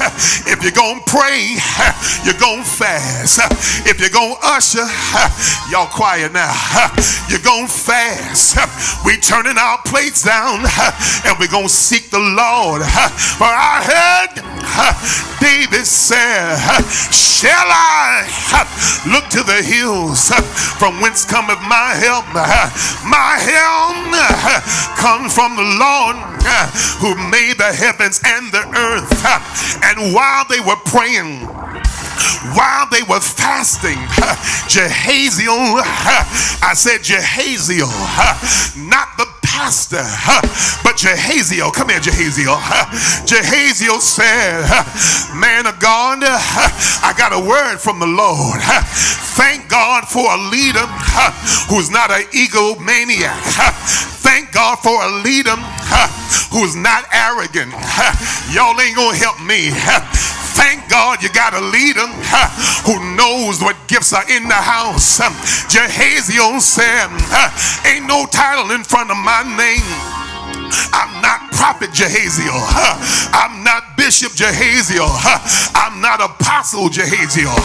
I'm not an arch apostle. Y'all ain't helping me. I'm not an evangelist. I'm not any of those things. I'm just simply Jay. I'm just Brother Jay. But the Lord told me, I said the Lord told me, look at your neighbor and say, neighbor, I may not be on the scene and I may not be popular, but don't play me. If I fast, if I pray, God gonna give me a word, and it may be the word that changes your life. Can I tell y'all that some of y'all are missing out on the greatest relationships in the kingdom because they don't have star power, and because you don't think that they are somebody, you may be missing out on the one God's gonna raise up to save your family. You may be missing out on the one that God will give them a word that will encourage your soul. Thank you, Jesus. The Bible says that Jehaziel told Amen Jehoshaphat, the Lord whispered in my ear in prayer service, and he told me to tell you, you don't have to worry about this fight, because this fight is not yours. This battle belongs to the Lord. I said, Lord, what are you trying to tell me? What do you want me to say to my brother and sister in the Lord, to the saints at New Zion? The Lord told me to tell you, this is the season where he's taking the pressure off. Hey! Y'all don't know when to get happy. I said, the Lord told me to tell you, this is the season where what you're worried about in 2020, what you're worried about in 21, and what you're worried about in the beginning of 22 is over now. The Holy Ghost said, relax, calm down, but there is no need for you to war. There is no need for you to fight. There is no need for you to worry, because they that sow in tears shall reap in joy. Shake your neighbor's hand like you're gonna shake it off and say, neighbor, God is taking the pressure off. Do you hear what I'm saying? Your next praise is going to be different from last month's praise. Last year, you praised him with pressure. You praise him with worry. You praise him under a whole lot of stress. But God told me to tell you, I'm about to lift it off of your shoulders. And the next time the enemy come in like a flood, the Spirit of the Lord God is going to lift up a standard. Turn to your neighbor and say, neighbor, he's taking the pressure off. Do you hear me? Get ready. Get ready. I said get ready to feel a new energy, because he's taking the pressure off of your situation. I feel under the Spirit of God. I feel by the Spirit of God, somebody's been under financial pressure. You've been worried about how you're coming from under all of this financial strain. But God told me to tell you, I am the Lord that is able to do exceeding abundantly above all that you ask or think, according to the power that's already working. Look at your neighbor and tell him, it's working in you. It's already in you. He's taking the pressure off so you can smile again.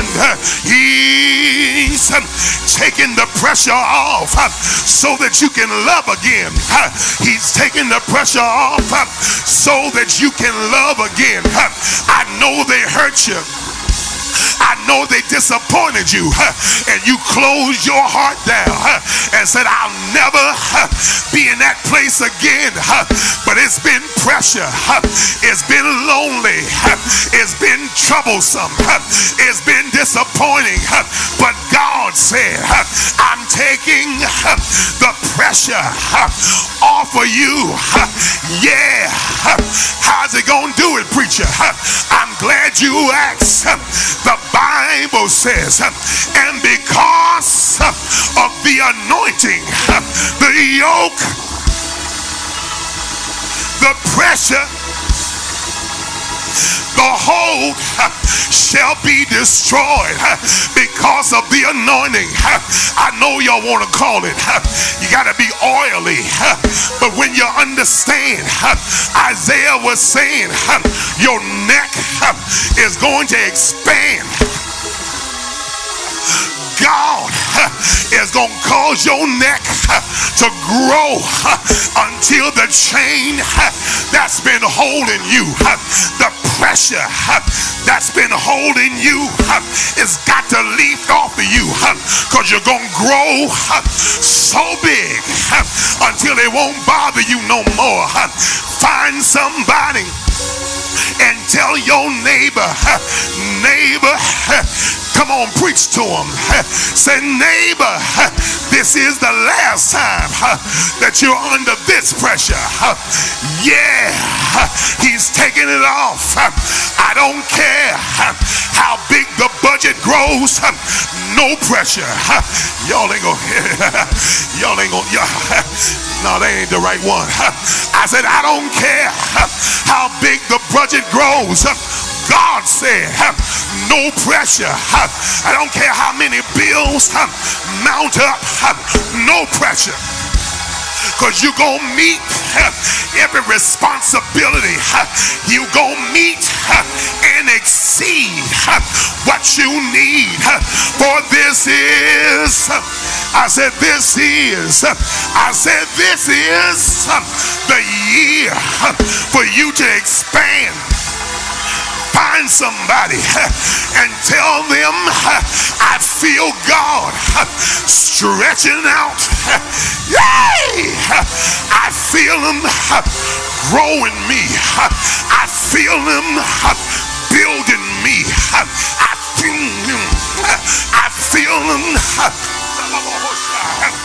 feel him expanding me. I feel him enlarging you.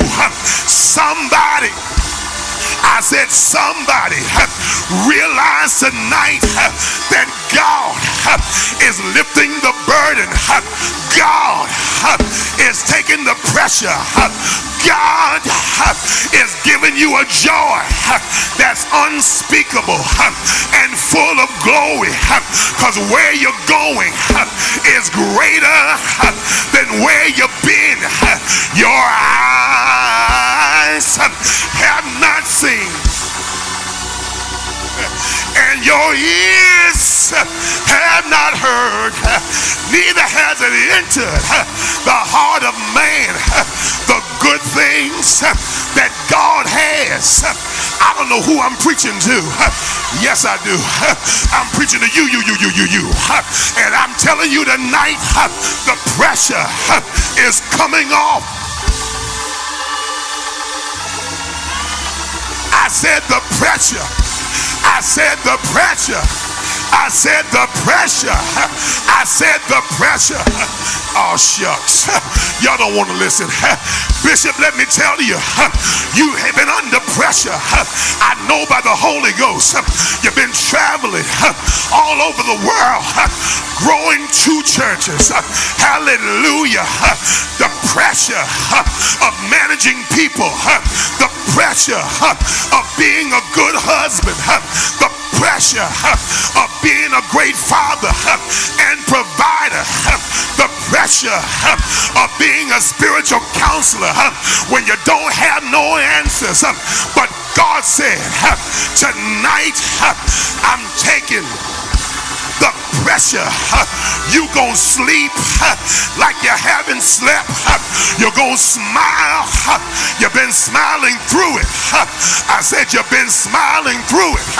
You've been grinning through it. But God said, I'm gonna put a smile on your spirit.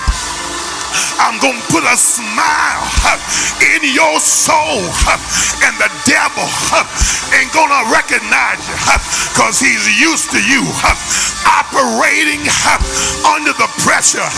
But God, I said God is lifting every burden. God is lightening the load.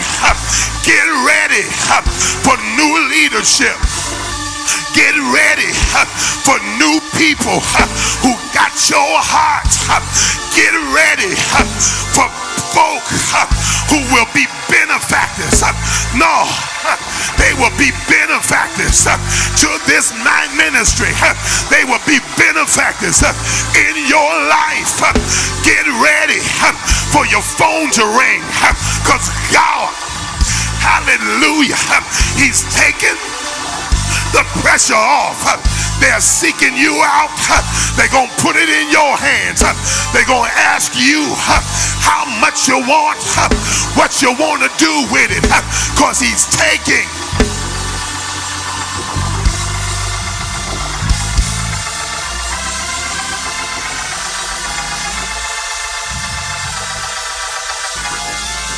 Get out of your seat, find somebody and say, hey neighbor, God is taking the pressure off of your life.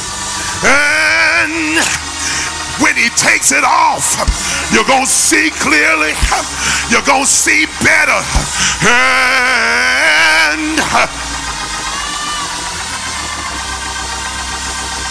And you're going to see what you never seen. You're going to do what you never done, because he's taking the pressure off.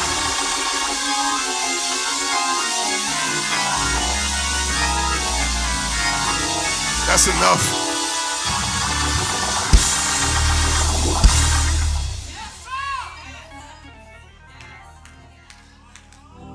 Jehoshaphat said, oh, thank you. Jehoshaphat said,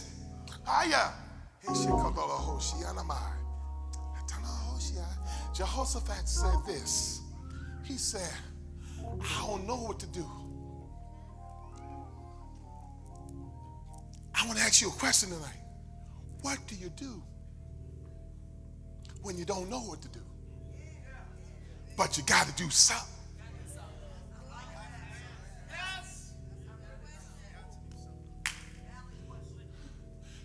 Here's the answer. Turn to your neighbor and say, neighbor, I got the answer for you. Here's the answer. Do what you know works. Okay, y'all. I promise you, if y'all let me come back, it'll be better. But I'm done. I'm done when I say this. If you don't know what to do, you're going to be stuck under the pressure. I told you I'm not a cheerleader, right? I don't push people to do nothing. But if you know what works,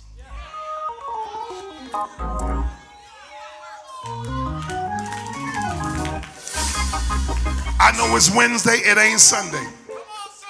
But if you know what works,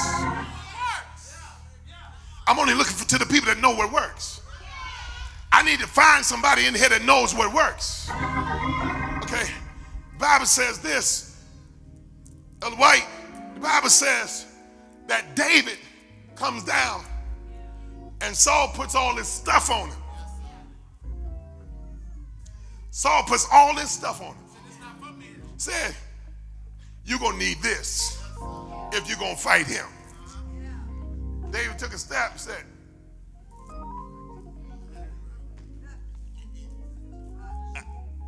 I can't do this. This don't work for me. I know. See, this is why I love y'all, New Zion. Let me tell you why I love y'all. Because y'all held me together and you taught us all how to praise him in a pandemic. Because while other folk were trying to tell us, curtail it, we were on webinars and they tell us you got to cut the length of your service down. That's what they tried to say, bro. And you don't need to do all of that. Just sing one song.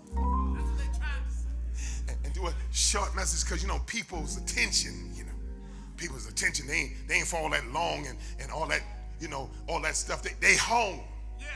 They don't need all of that. But I'm glad that David said, that don't work for me. Don't work for me. Y'all put on masks, but we're going to praise him. We're going to dance with the mask on. We ain't turning down the volume, but we turning up the praise, because this is what works. I'm going to tell you why y'all too cute tonight. Because it worked for you. You survived COVID. You lived past COVID. I had COVID 2 times. But every time I was quarantined, when I got enough strength, I went to YouTube, typed in NZT, and heard Christian in the band, heard the praise leaders lead me into something with tissue in one hand, coughing in another hand, holding my chest in another hand. I made up my mind. I will bless the Lord at all times, because this is what works for me. Find 3 people and tell them this is what works. Y'all can be cute if you want to, but I know what works. Prayer still works. Praise still works. Shouting still works. Somebody, anybody, everybody, praise him.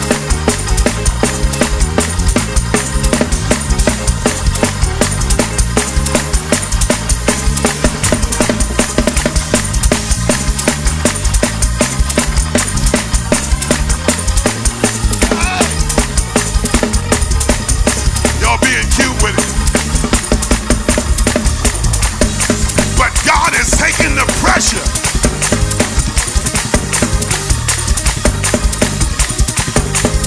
I said, God is taking the pressure.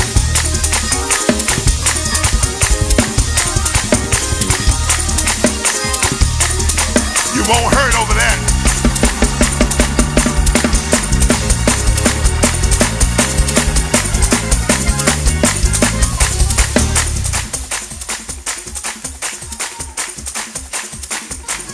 Can I give you something that you probably already know, Zion?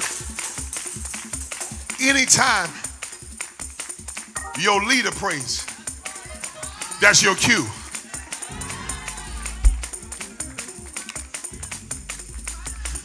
Anytime your leader, with all the burden that's been on him, when he goes to dancing, it ain't for you to sit there and say, I don't feel like no. Tell your neighbor, that's my cue. And God announced in this house tonight that the pressure is coming off. Now I need you to praise him for taking the pressure. I need you to praise him for taking the pressure.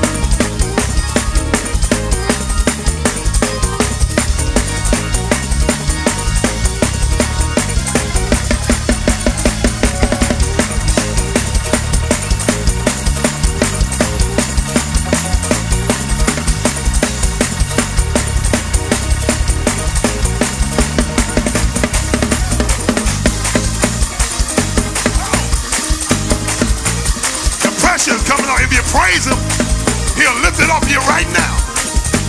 If you praise him, I said if you praise him, he's lifting it right now. I said he's, hey, it's coming off. Taking the pressure.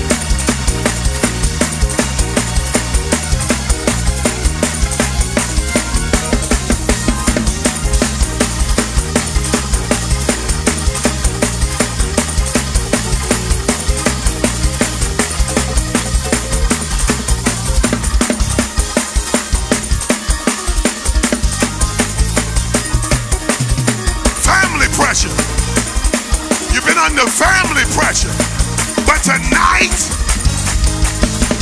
woo!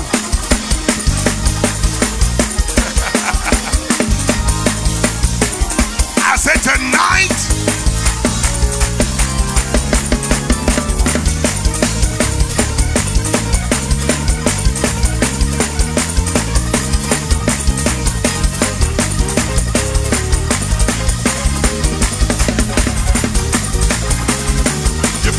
emotional pressure, but tonight he's taking.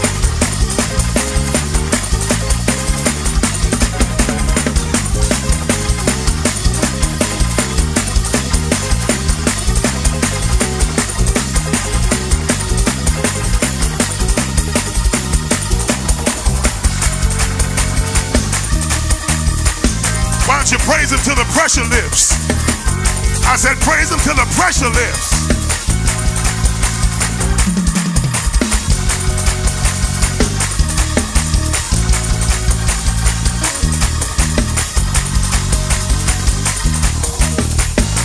Young lady, got your hands up in that grave. Come here, come here, come here, come here.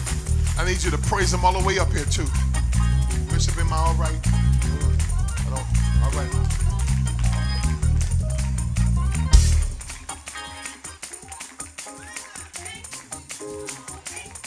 Lift your hands up. This is all I heard the Holy Ghost tell me to tell you. This is the year everything changes. Yes. Your living condition, the condition of your life, the condition of your heart, the condition of your mind. I'm healing your mind. I'm healing your mind. The pressure has made you debilitated. How? But tonight, he's lifting it. Get ready to live again. Get ready to live again. Get ready to live again. Everything in your life is about to change. Now, I need y'all to praise God if you believe God's going to.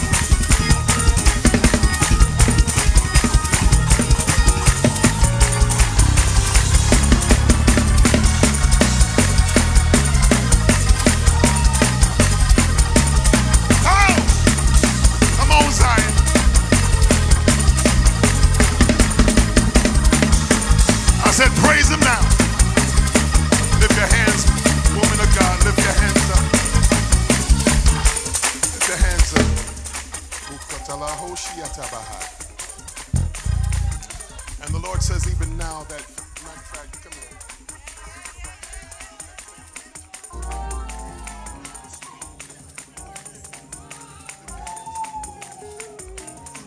You've done everything you could do. And the first thing I need to tell you that God says, I heard your prayers. And here's the instruction of the Lord. Don't say another word to them. Because part of your frustration is you're trying to fix it.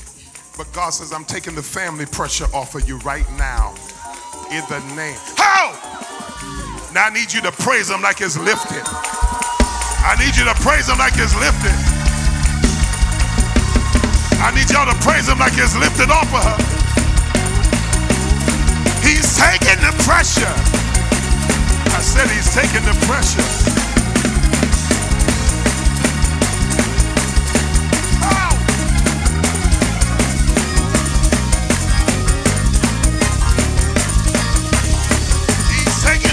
Off.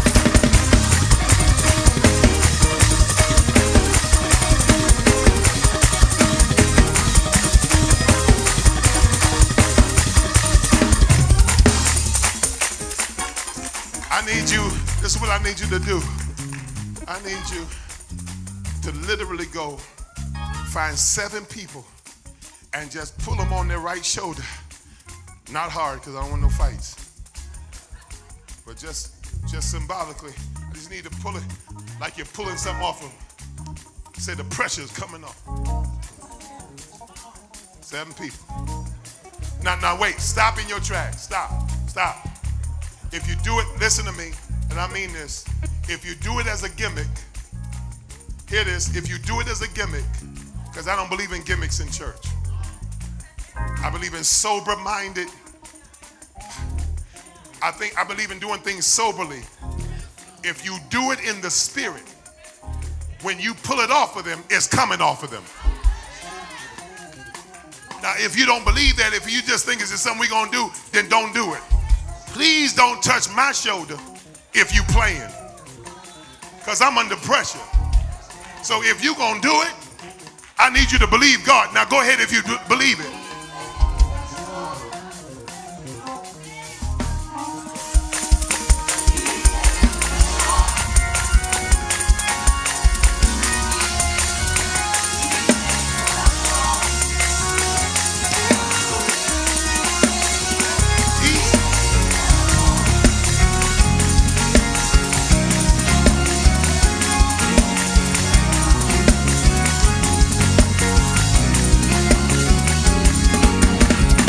When you get to that 7 person, there ought to be a praise.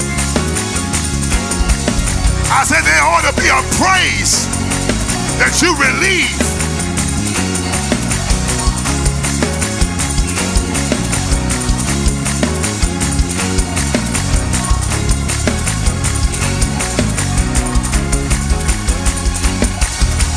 It's off. I'm free again. Free to smile, free to live, free to love.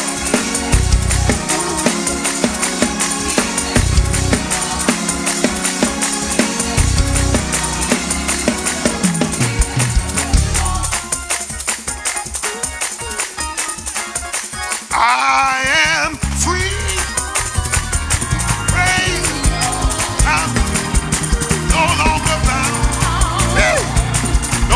Chain. It's just a blessing. Said praise the Lord. Hallelujah. What you gonna do?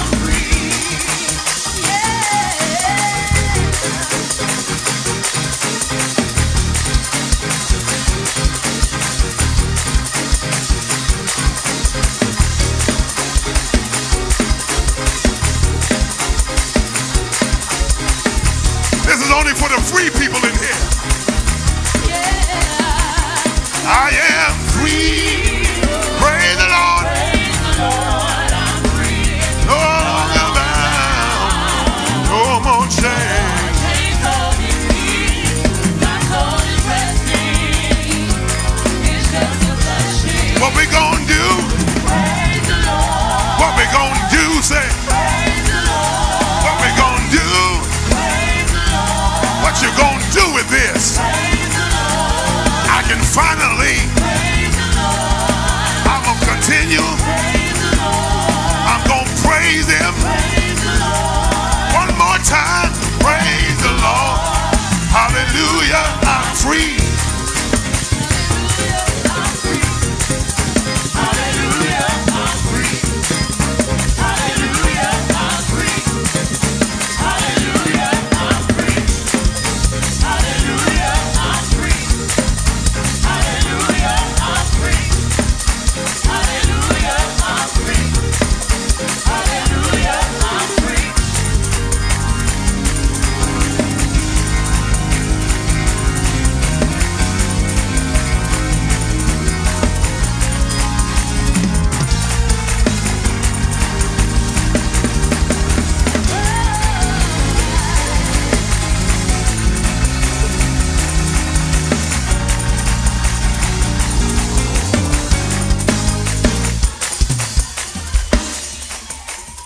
Everybody in here, this is what the Holy Ghost just said, do.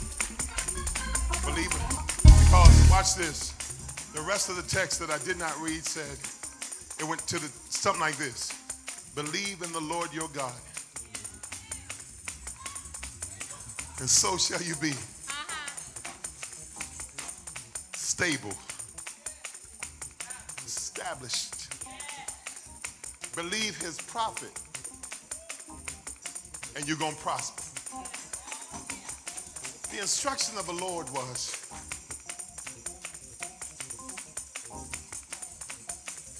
everybody with hands in here, for the next 30 seconds, we're going to clap our hands, and something is being released in the atmosphere that's going to change your personal atmosphere. If you believe that God is lifting the pressure, I want everybody in here to put your hands together for 30 seconds and give God praise.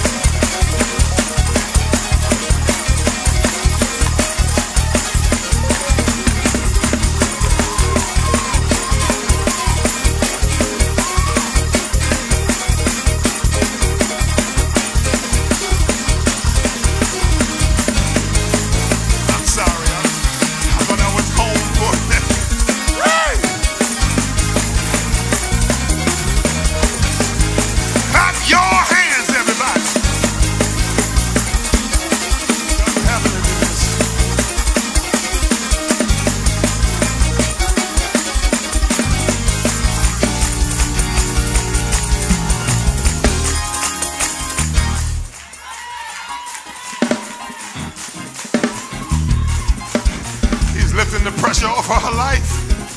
Hallelujah.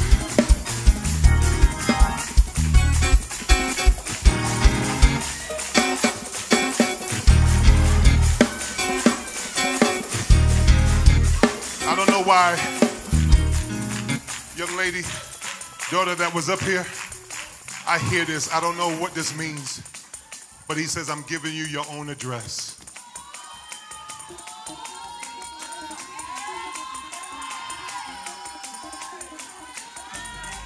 You know, I don't know you. I've never been here. I don't know you. But God says, I'm giving you your own address.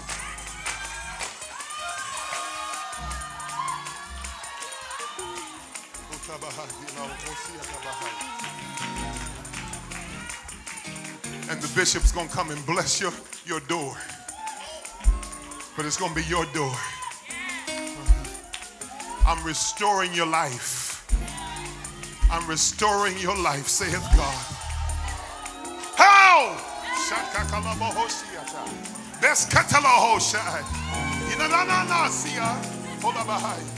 Yes, Lord. Thank you.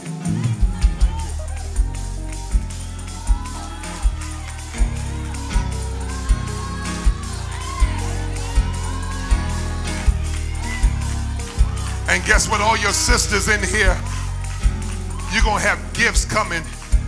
You're going to see a housewarming that you've never seen before. That new place will be fully furnished. Hallelujah. And I need some daughters of Zion to praise him right now. Oh, he's taking the pressure. I said he's taking the pressure. I said he's taking the pressure.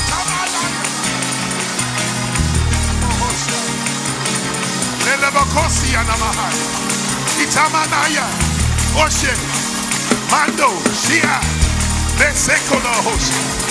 I want to slip into that because I feel it.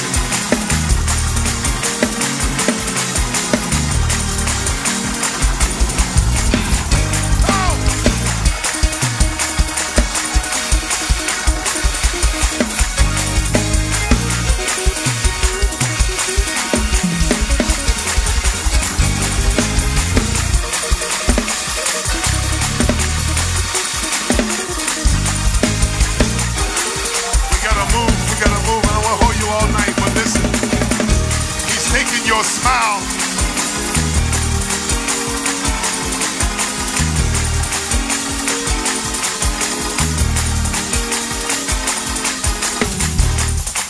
Some of you been smiling in spite of, but God said for you that would praise him, he's taking your in spite of smile to a because of smile. I need you to praise God because he's getting ready to give you a smile because of it, because I blessed you, because I turned it around. My God, we gotta go.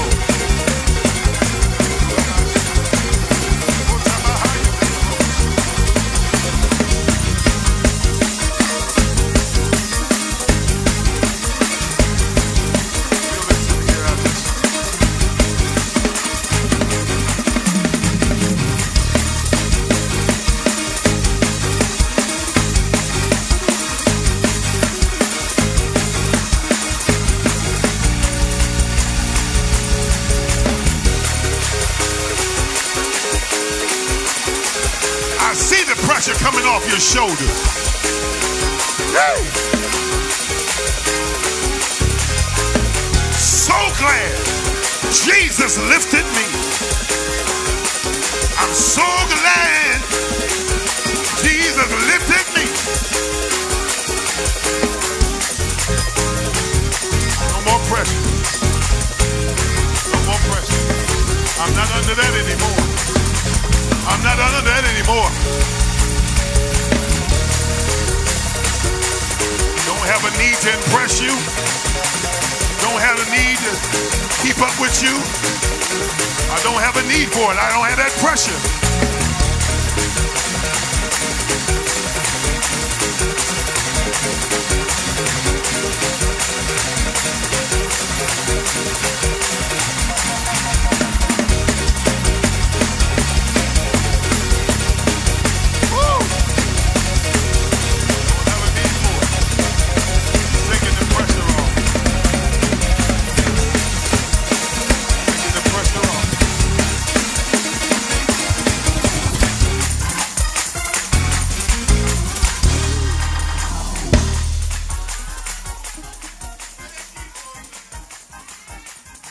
Well, I don't know what to do.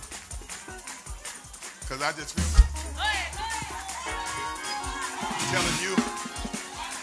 Because there's something about when God lifts you. I don't have nobody in here, huh? I said there's something about when God lifts it. Tell your neighbor, I ain't trying to be arrogant, but I really don't care anymore. Because I gave him my cares. Because he told me to cast all my...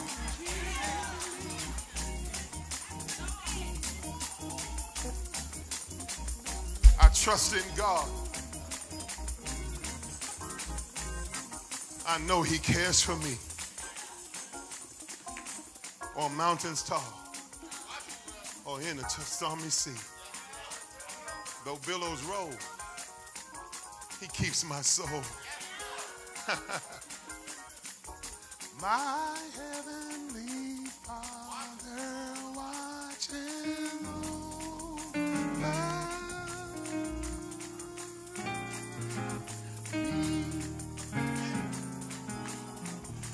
I trust in God. I know on mountain. Yo, just like my be seen.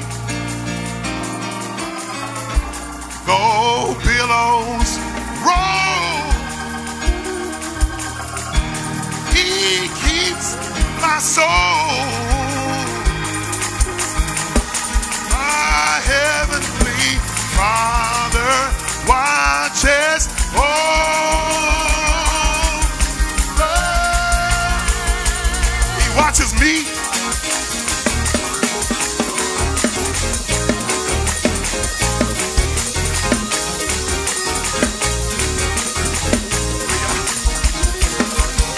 Don't do that.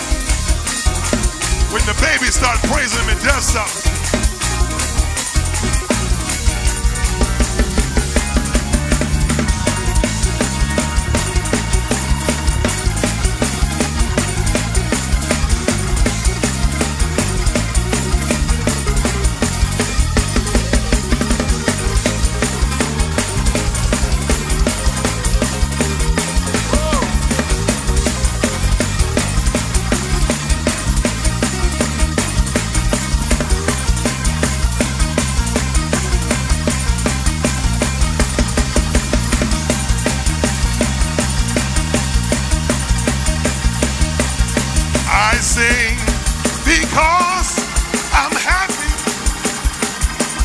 I sing because I'm free. Come on, Zion. You know His eye is on the sparrow, and I know He watches me. You know I sing because I'm happy. I sing because I'm free. Oh, His eye is on the sparrow, and I know He watches. He watches me.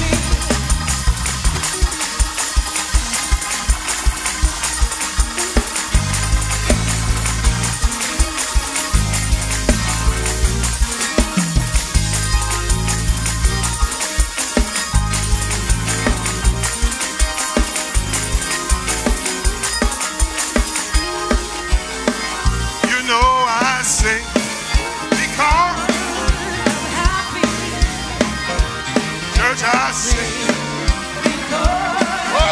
free.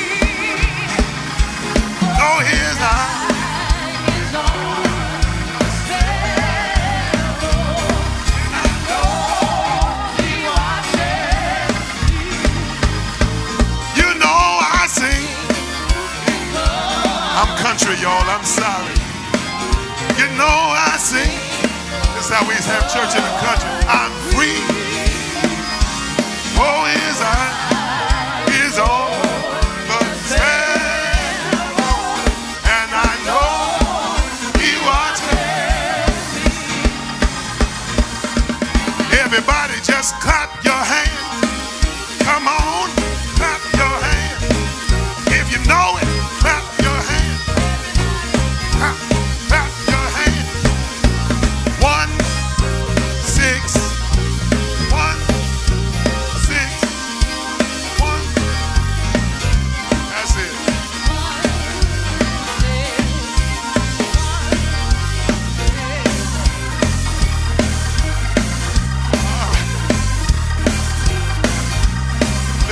Everybody and praise Him. We've got to run. God is taking the pressure off. In an act of worship, just lift your hands and say something to the Lord if you're grateful that the pressure is coming off.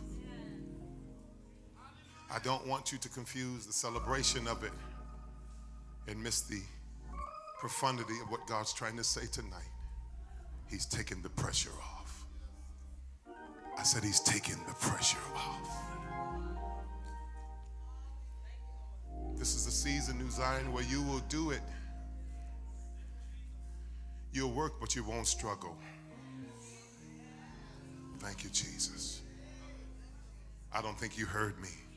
I said you will work, but you won't struggle. He's taking the struggle out of it. I said he's taking the struggle out of it.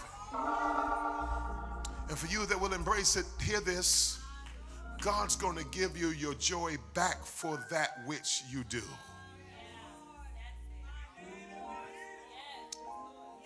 Bishop, in these 20 years of pastoring, I found myself, even in recent days, asking the Lord, Lord, just let me enjoy it again.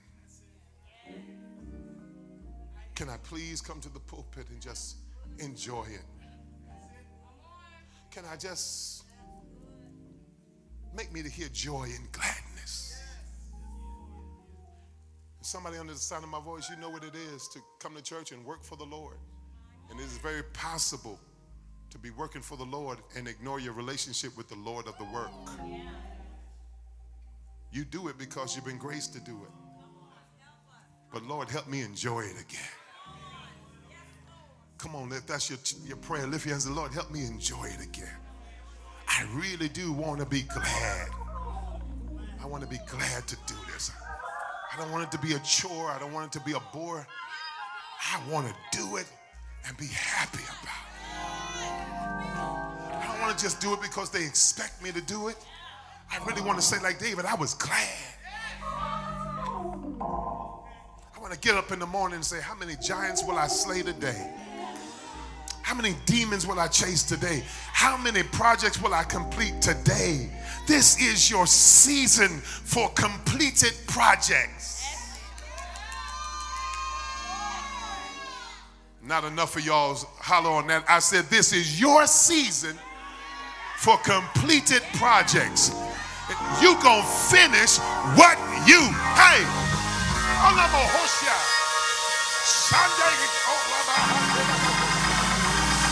you gonna finish what you started.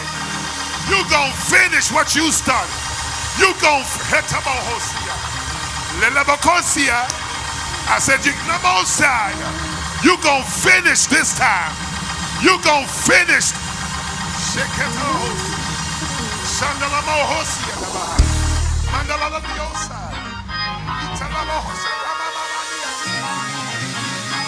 No more disappointments. No more do-overs. No more start-overs. You gonna finish this time. You gonna finish what you start.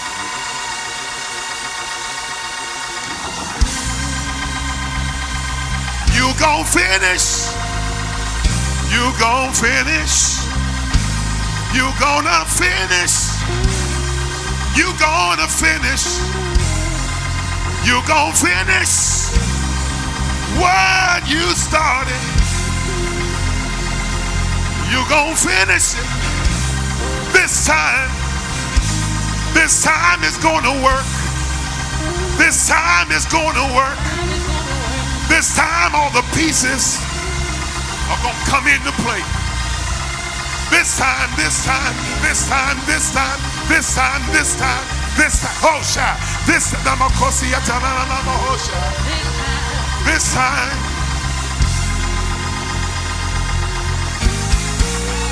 Whatever stronghold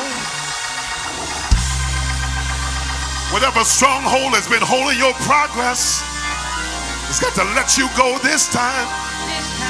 As a matter of fact, we're pulling down strongholds in the name of Jesus. Pulling down strongholds in the name of the Lord. Things will be different. Things are going to change because we're pulling down strongholds in the name of the Lord. Pulling down strongholds, come on, In the name of Jesus. In the name of Jesus. Pulling down strongholds. In the name of the Lord. Name of the Lord. Things will be different. Things will be different. Things will be different. Come on, declare it. In my home, things will be different. Things will be different. On the job, things will be different. Things will be different. In my personal life, things will be different. Things will be different. In the church, hey, things will be different. Things are going to change. They're gonna change. Because we're pulling down strongholds.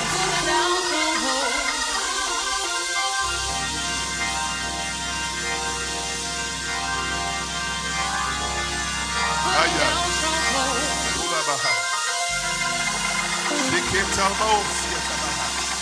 Pulling down strongholds.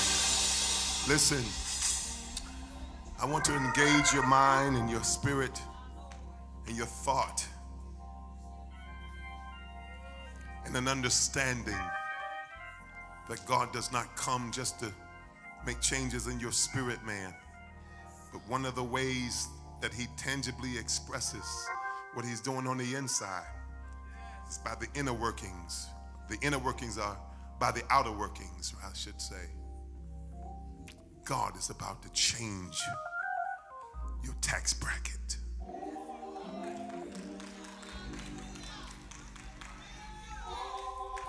I say this not in no way. I'm not here. I don't have a contract to be here. We don't do that. My brother didn't say to me, do this, do that. That's not why I'm here. But I decree and declare in this house without raising my voice. But I need you to get ready to manage millions.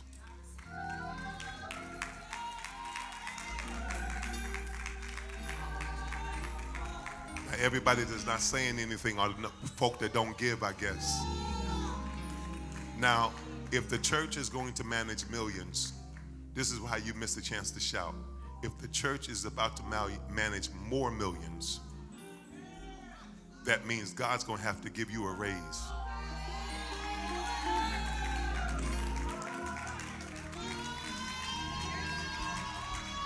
Okay, only this section. Only this section. I don't hear enough noise over here for people.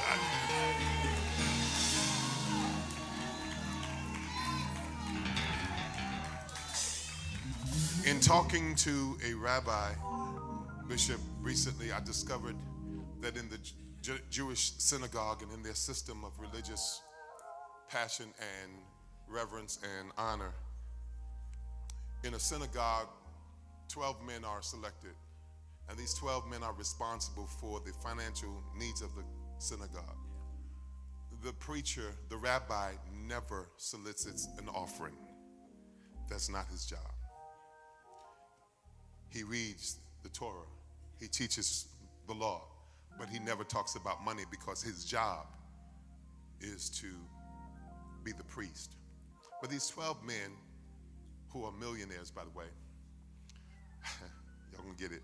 These 12 persons are responsible for making sure that all the needs of the synagogue, the temples, are met. I'm not talking about in ancient times, I'm talking about now. And they are responsible for making sure that the members tithe and that they give. If you ask a rabbi how much did the synagogue have or how much they make or what was the offering total, they don't know, because that's not their responsibility. I'm coming down here. The rabbi doesn't know, nor does he worry about it, because every time he comes out, they just tell him it's taken care of. So all he knows is that we got it, and we got a whole lot of it. So when he's in his private time, God can give him vision, and he doesn't have to wrestle through if we can do it, because it's already there. So bring all tithe and offerings into the storehouse so there'll be meat in my house.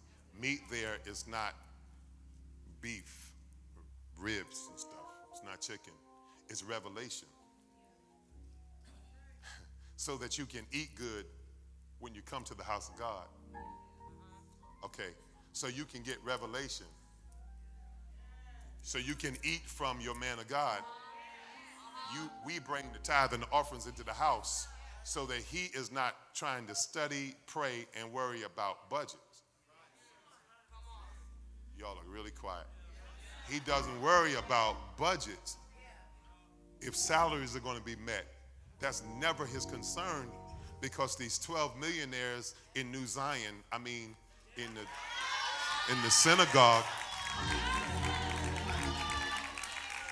and the resolve is, watch this, the resolve of those 12 millionaires is, if nobody gives a dime, we got this.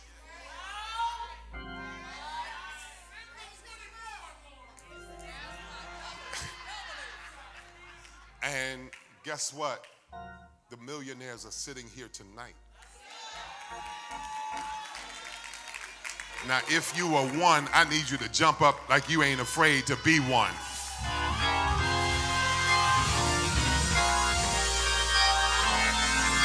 I need you to holler like you ain't afraid to be one. Now, I need all the millionaires that's declaring here, we got this.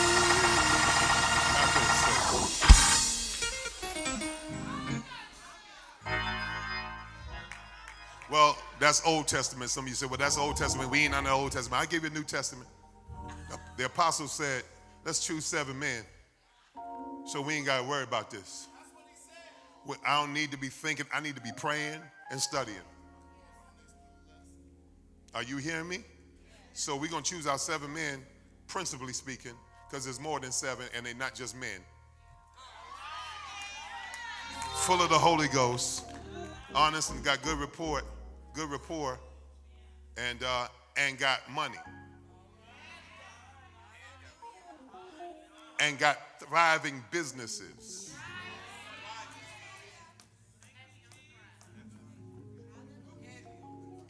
Everybody in here who's a business owner, I need you to see your hands.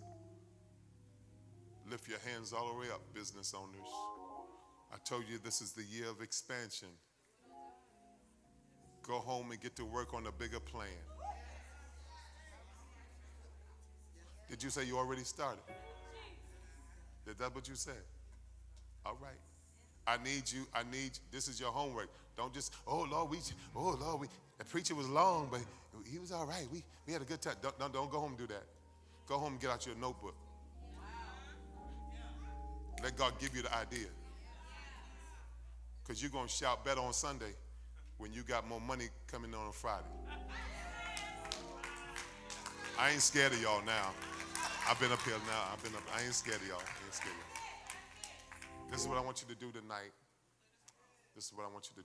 I believe God. There are 20 of you. Not 20 of you. There are 10 of you that can sow $150 with me in here. I want you to do this really quick. I don't believe in no gimmicks. I don't play games. I know I'm not talking about what you've been obligated to do. I'm talking about even above that. See, the first thing is, you got to understand, poverty is a spirit. You see how quick y'all just suck all the praise out of the room? Just poverty is a spirit. It's not a dollar amount. The enemy wants to impoverish your mind, cause your mentality be impoverished, where you say, oh no, it's Wednesday night, ain't nobody got no $150. Well, when your mind gets free from that, $150 would be lunch money.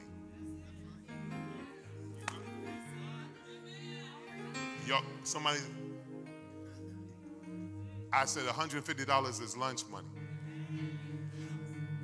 My wife and I went the other day. My wife and I went to Red Lobster for lunch. I was doing something. I said, just what do you want to eat? I don't know. Now, her favorite restaurant happens to be Red Lobster. Well, not one of them.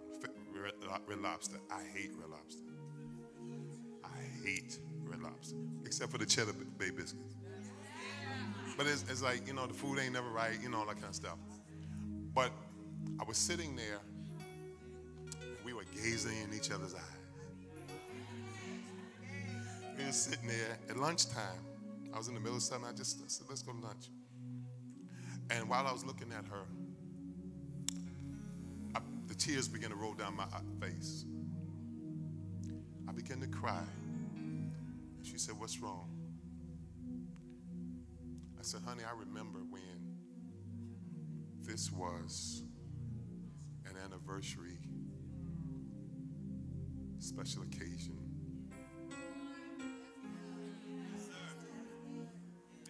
You'd have to know where I've been. I remember when this is something I had to save up for.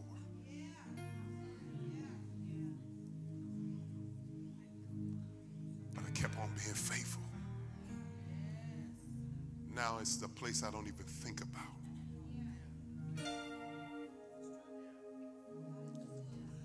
Yesterday before I left home, I went to lunch. A couple of my staff persons. Probably the most expensive restaurant in our little town. And my bill was a few $100s. And I began to cry.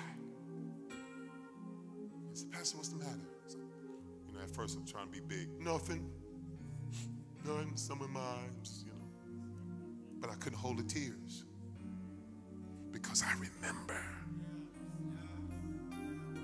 And without any thought, I reached in my pocket and paid the bill without thinking.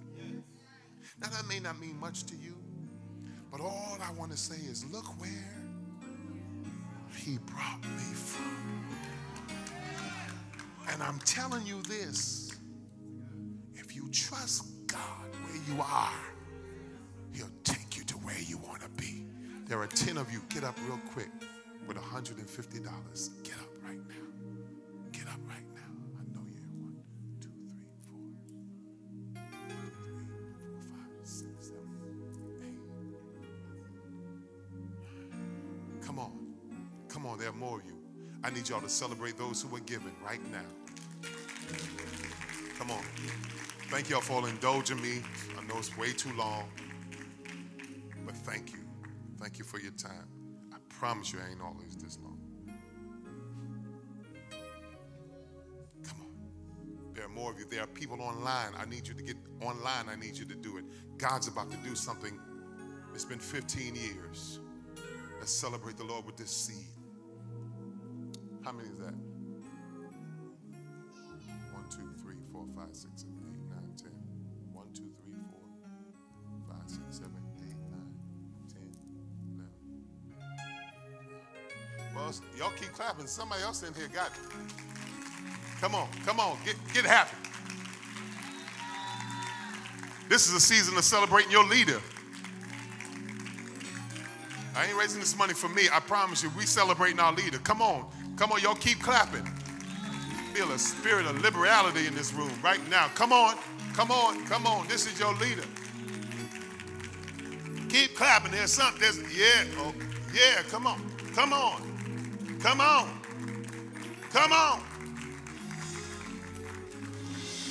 What God is doing. Whether you're giving online or physically, it doesn't matter. Just come on, everybody. I need everybody to do this that can do this. $150. Come on, quickly. The more you can sow this seed. This is a seed. I'm believing God that there will be a time in your life real soon that $1,000 at a pop anytime would never be a problem for you to get. Anybody want to live there? Anybody want to live there? Don't shout about all that stuff and don't want to live there. All right. I didn't have $150. I'm not doing a countdown tonight, but there are those of you that can sow a seed of $100. Get it right now. Stand to your feet. I'm sowing a $100 seed tonight. $100. It's a seed. A seed that leaves your hand, never leaves your life. Come on, quickly.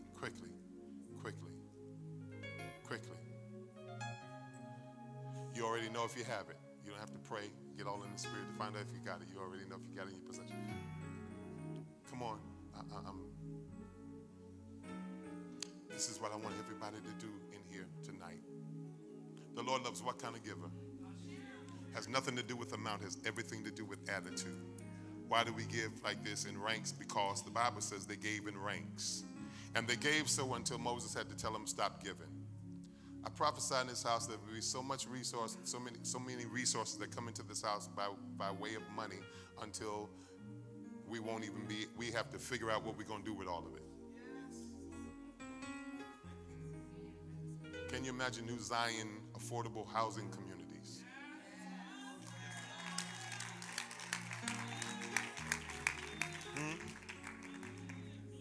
Are you here? And I was talking to Elder White about a project I have before the Lord right now.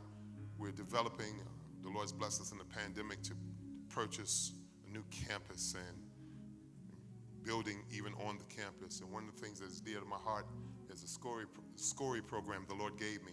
It's a offenders reentry initiative. Trying to build a workforce training center. People come out of jail, get trained, and are guaranteed jobs. And we're telling corporations, you're going to hire these people. We're going to make them work ready, and Jesus ready, and rapture ready. Come on, talk to me. One other thing I believe that God wants us to do is to provide affordable housing. Can you imagine your church? I need you to imagine this ministry doing those kind of things. Can you imagine what worship is really going to be like? Oh, boy.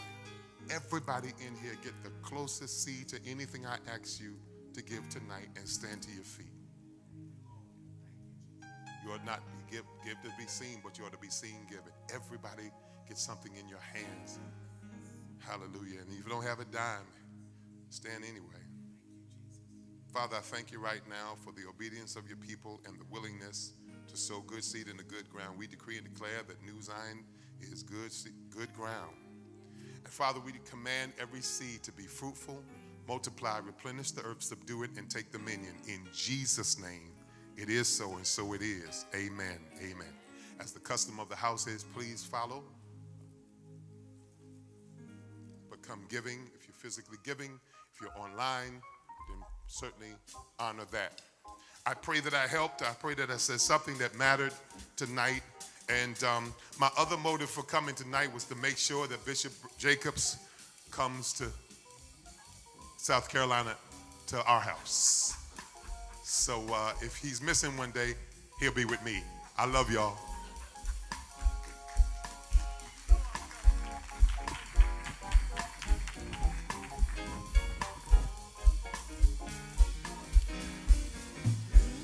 Windows of heaven are open. Fire is falling tonight.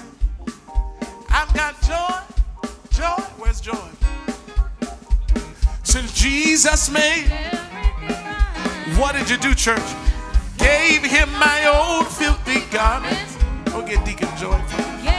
People trying to get him.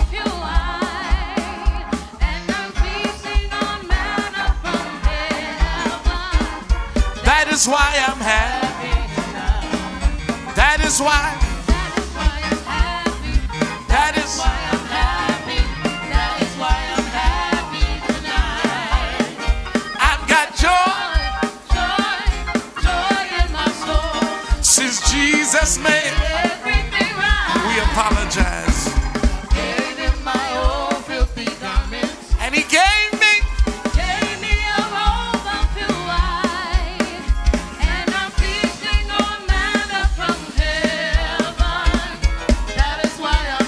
Listen, I want y'all, Auntie Mel, I see you.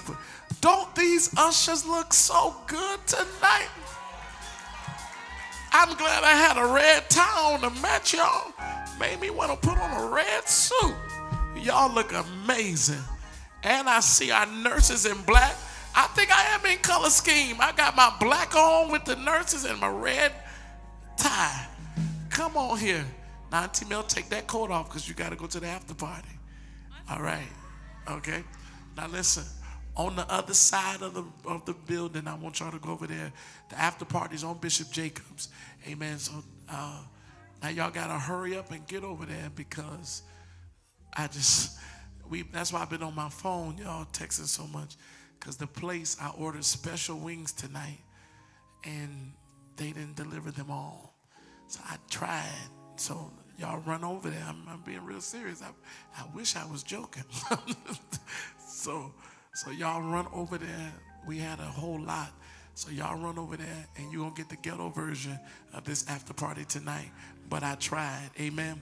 So they've been trying to call them to get some. So I don't know if they were able to get a hold of them to come back. But y'all got a little, you may get one wing, but eat that wing. Eat that wing with power. All right. Come on, let's stand on your feet. Thank you for your sacrifice tonight. Thank you for your press tonight.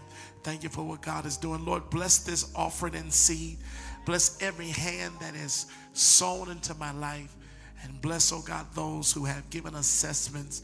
Bless your people who have sacrificed. We thank you for your presence. We thank you for your anointing. Lord, bless them wings. I pray that, God, you'll do for it like you did the fishes and the barley loaves. Multiply so that is more than enough. In the name of the Lord Jesus Christ. Give us safe travel. I pray for safe travel for our single women that go in the house alone. Cover them with your blood.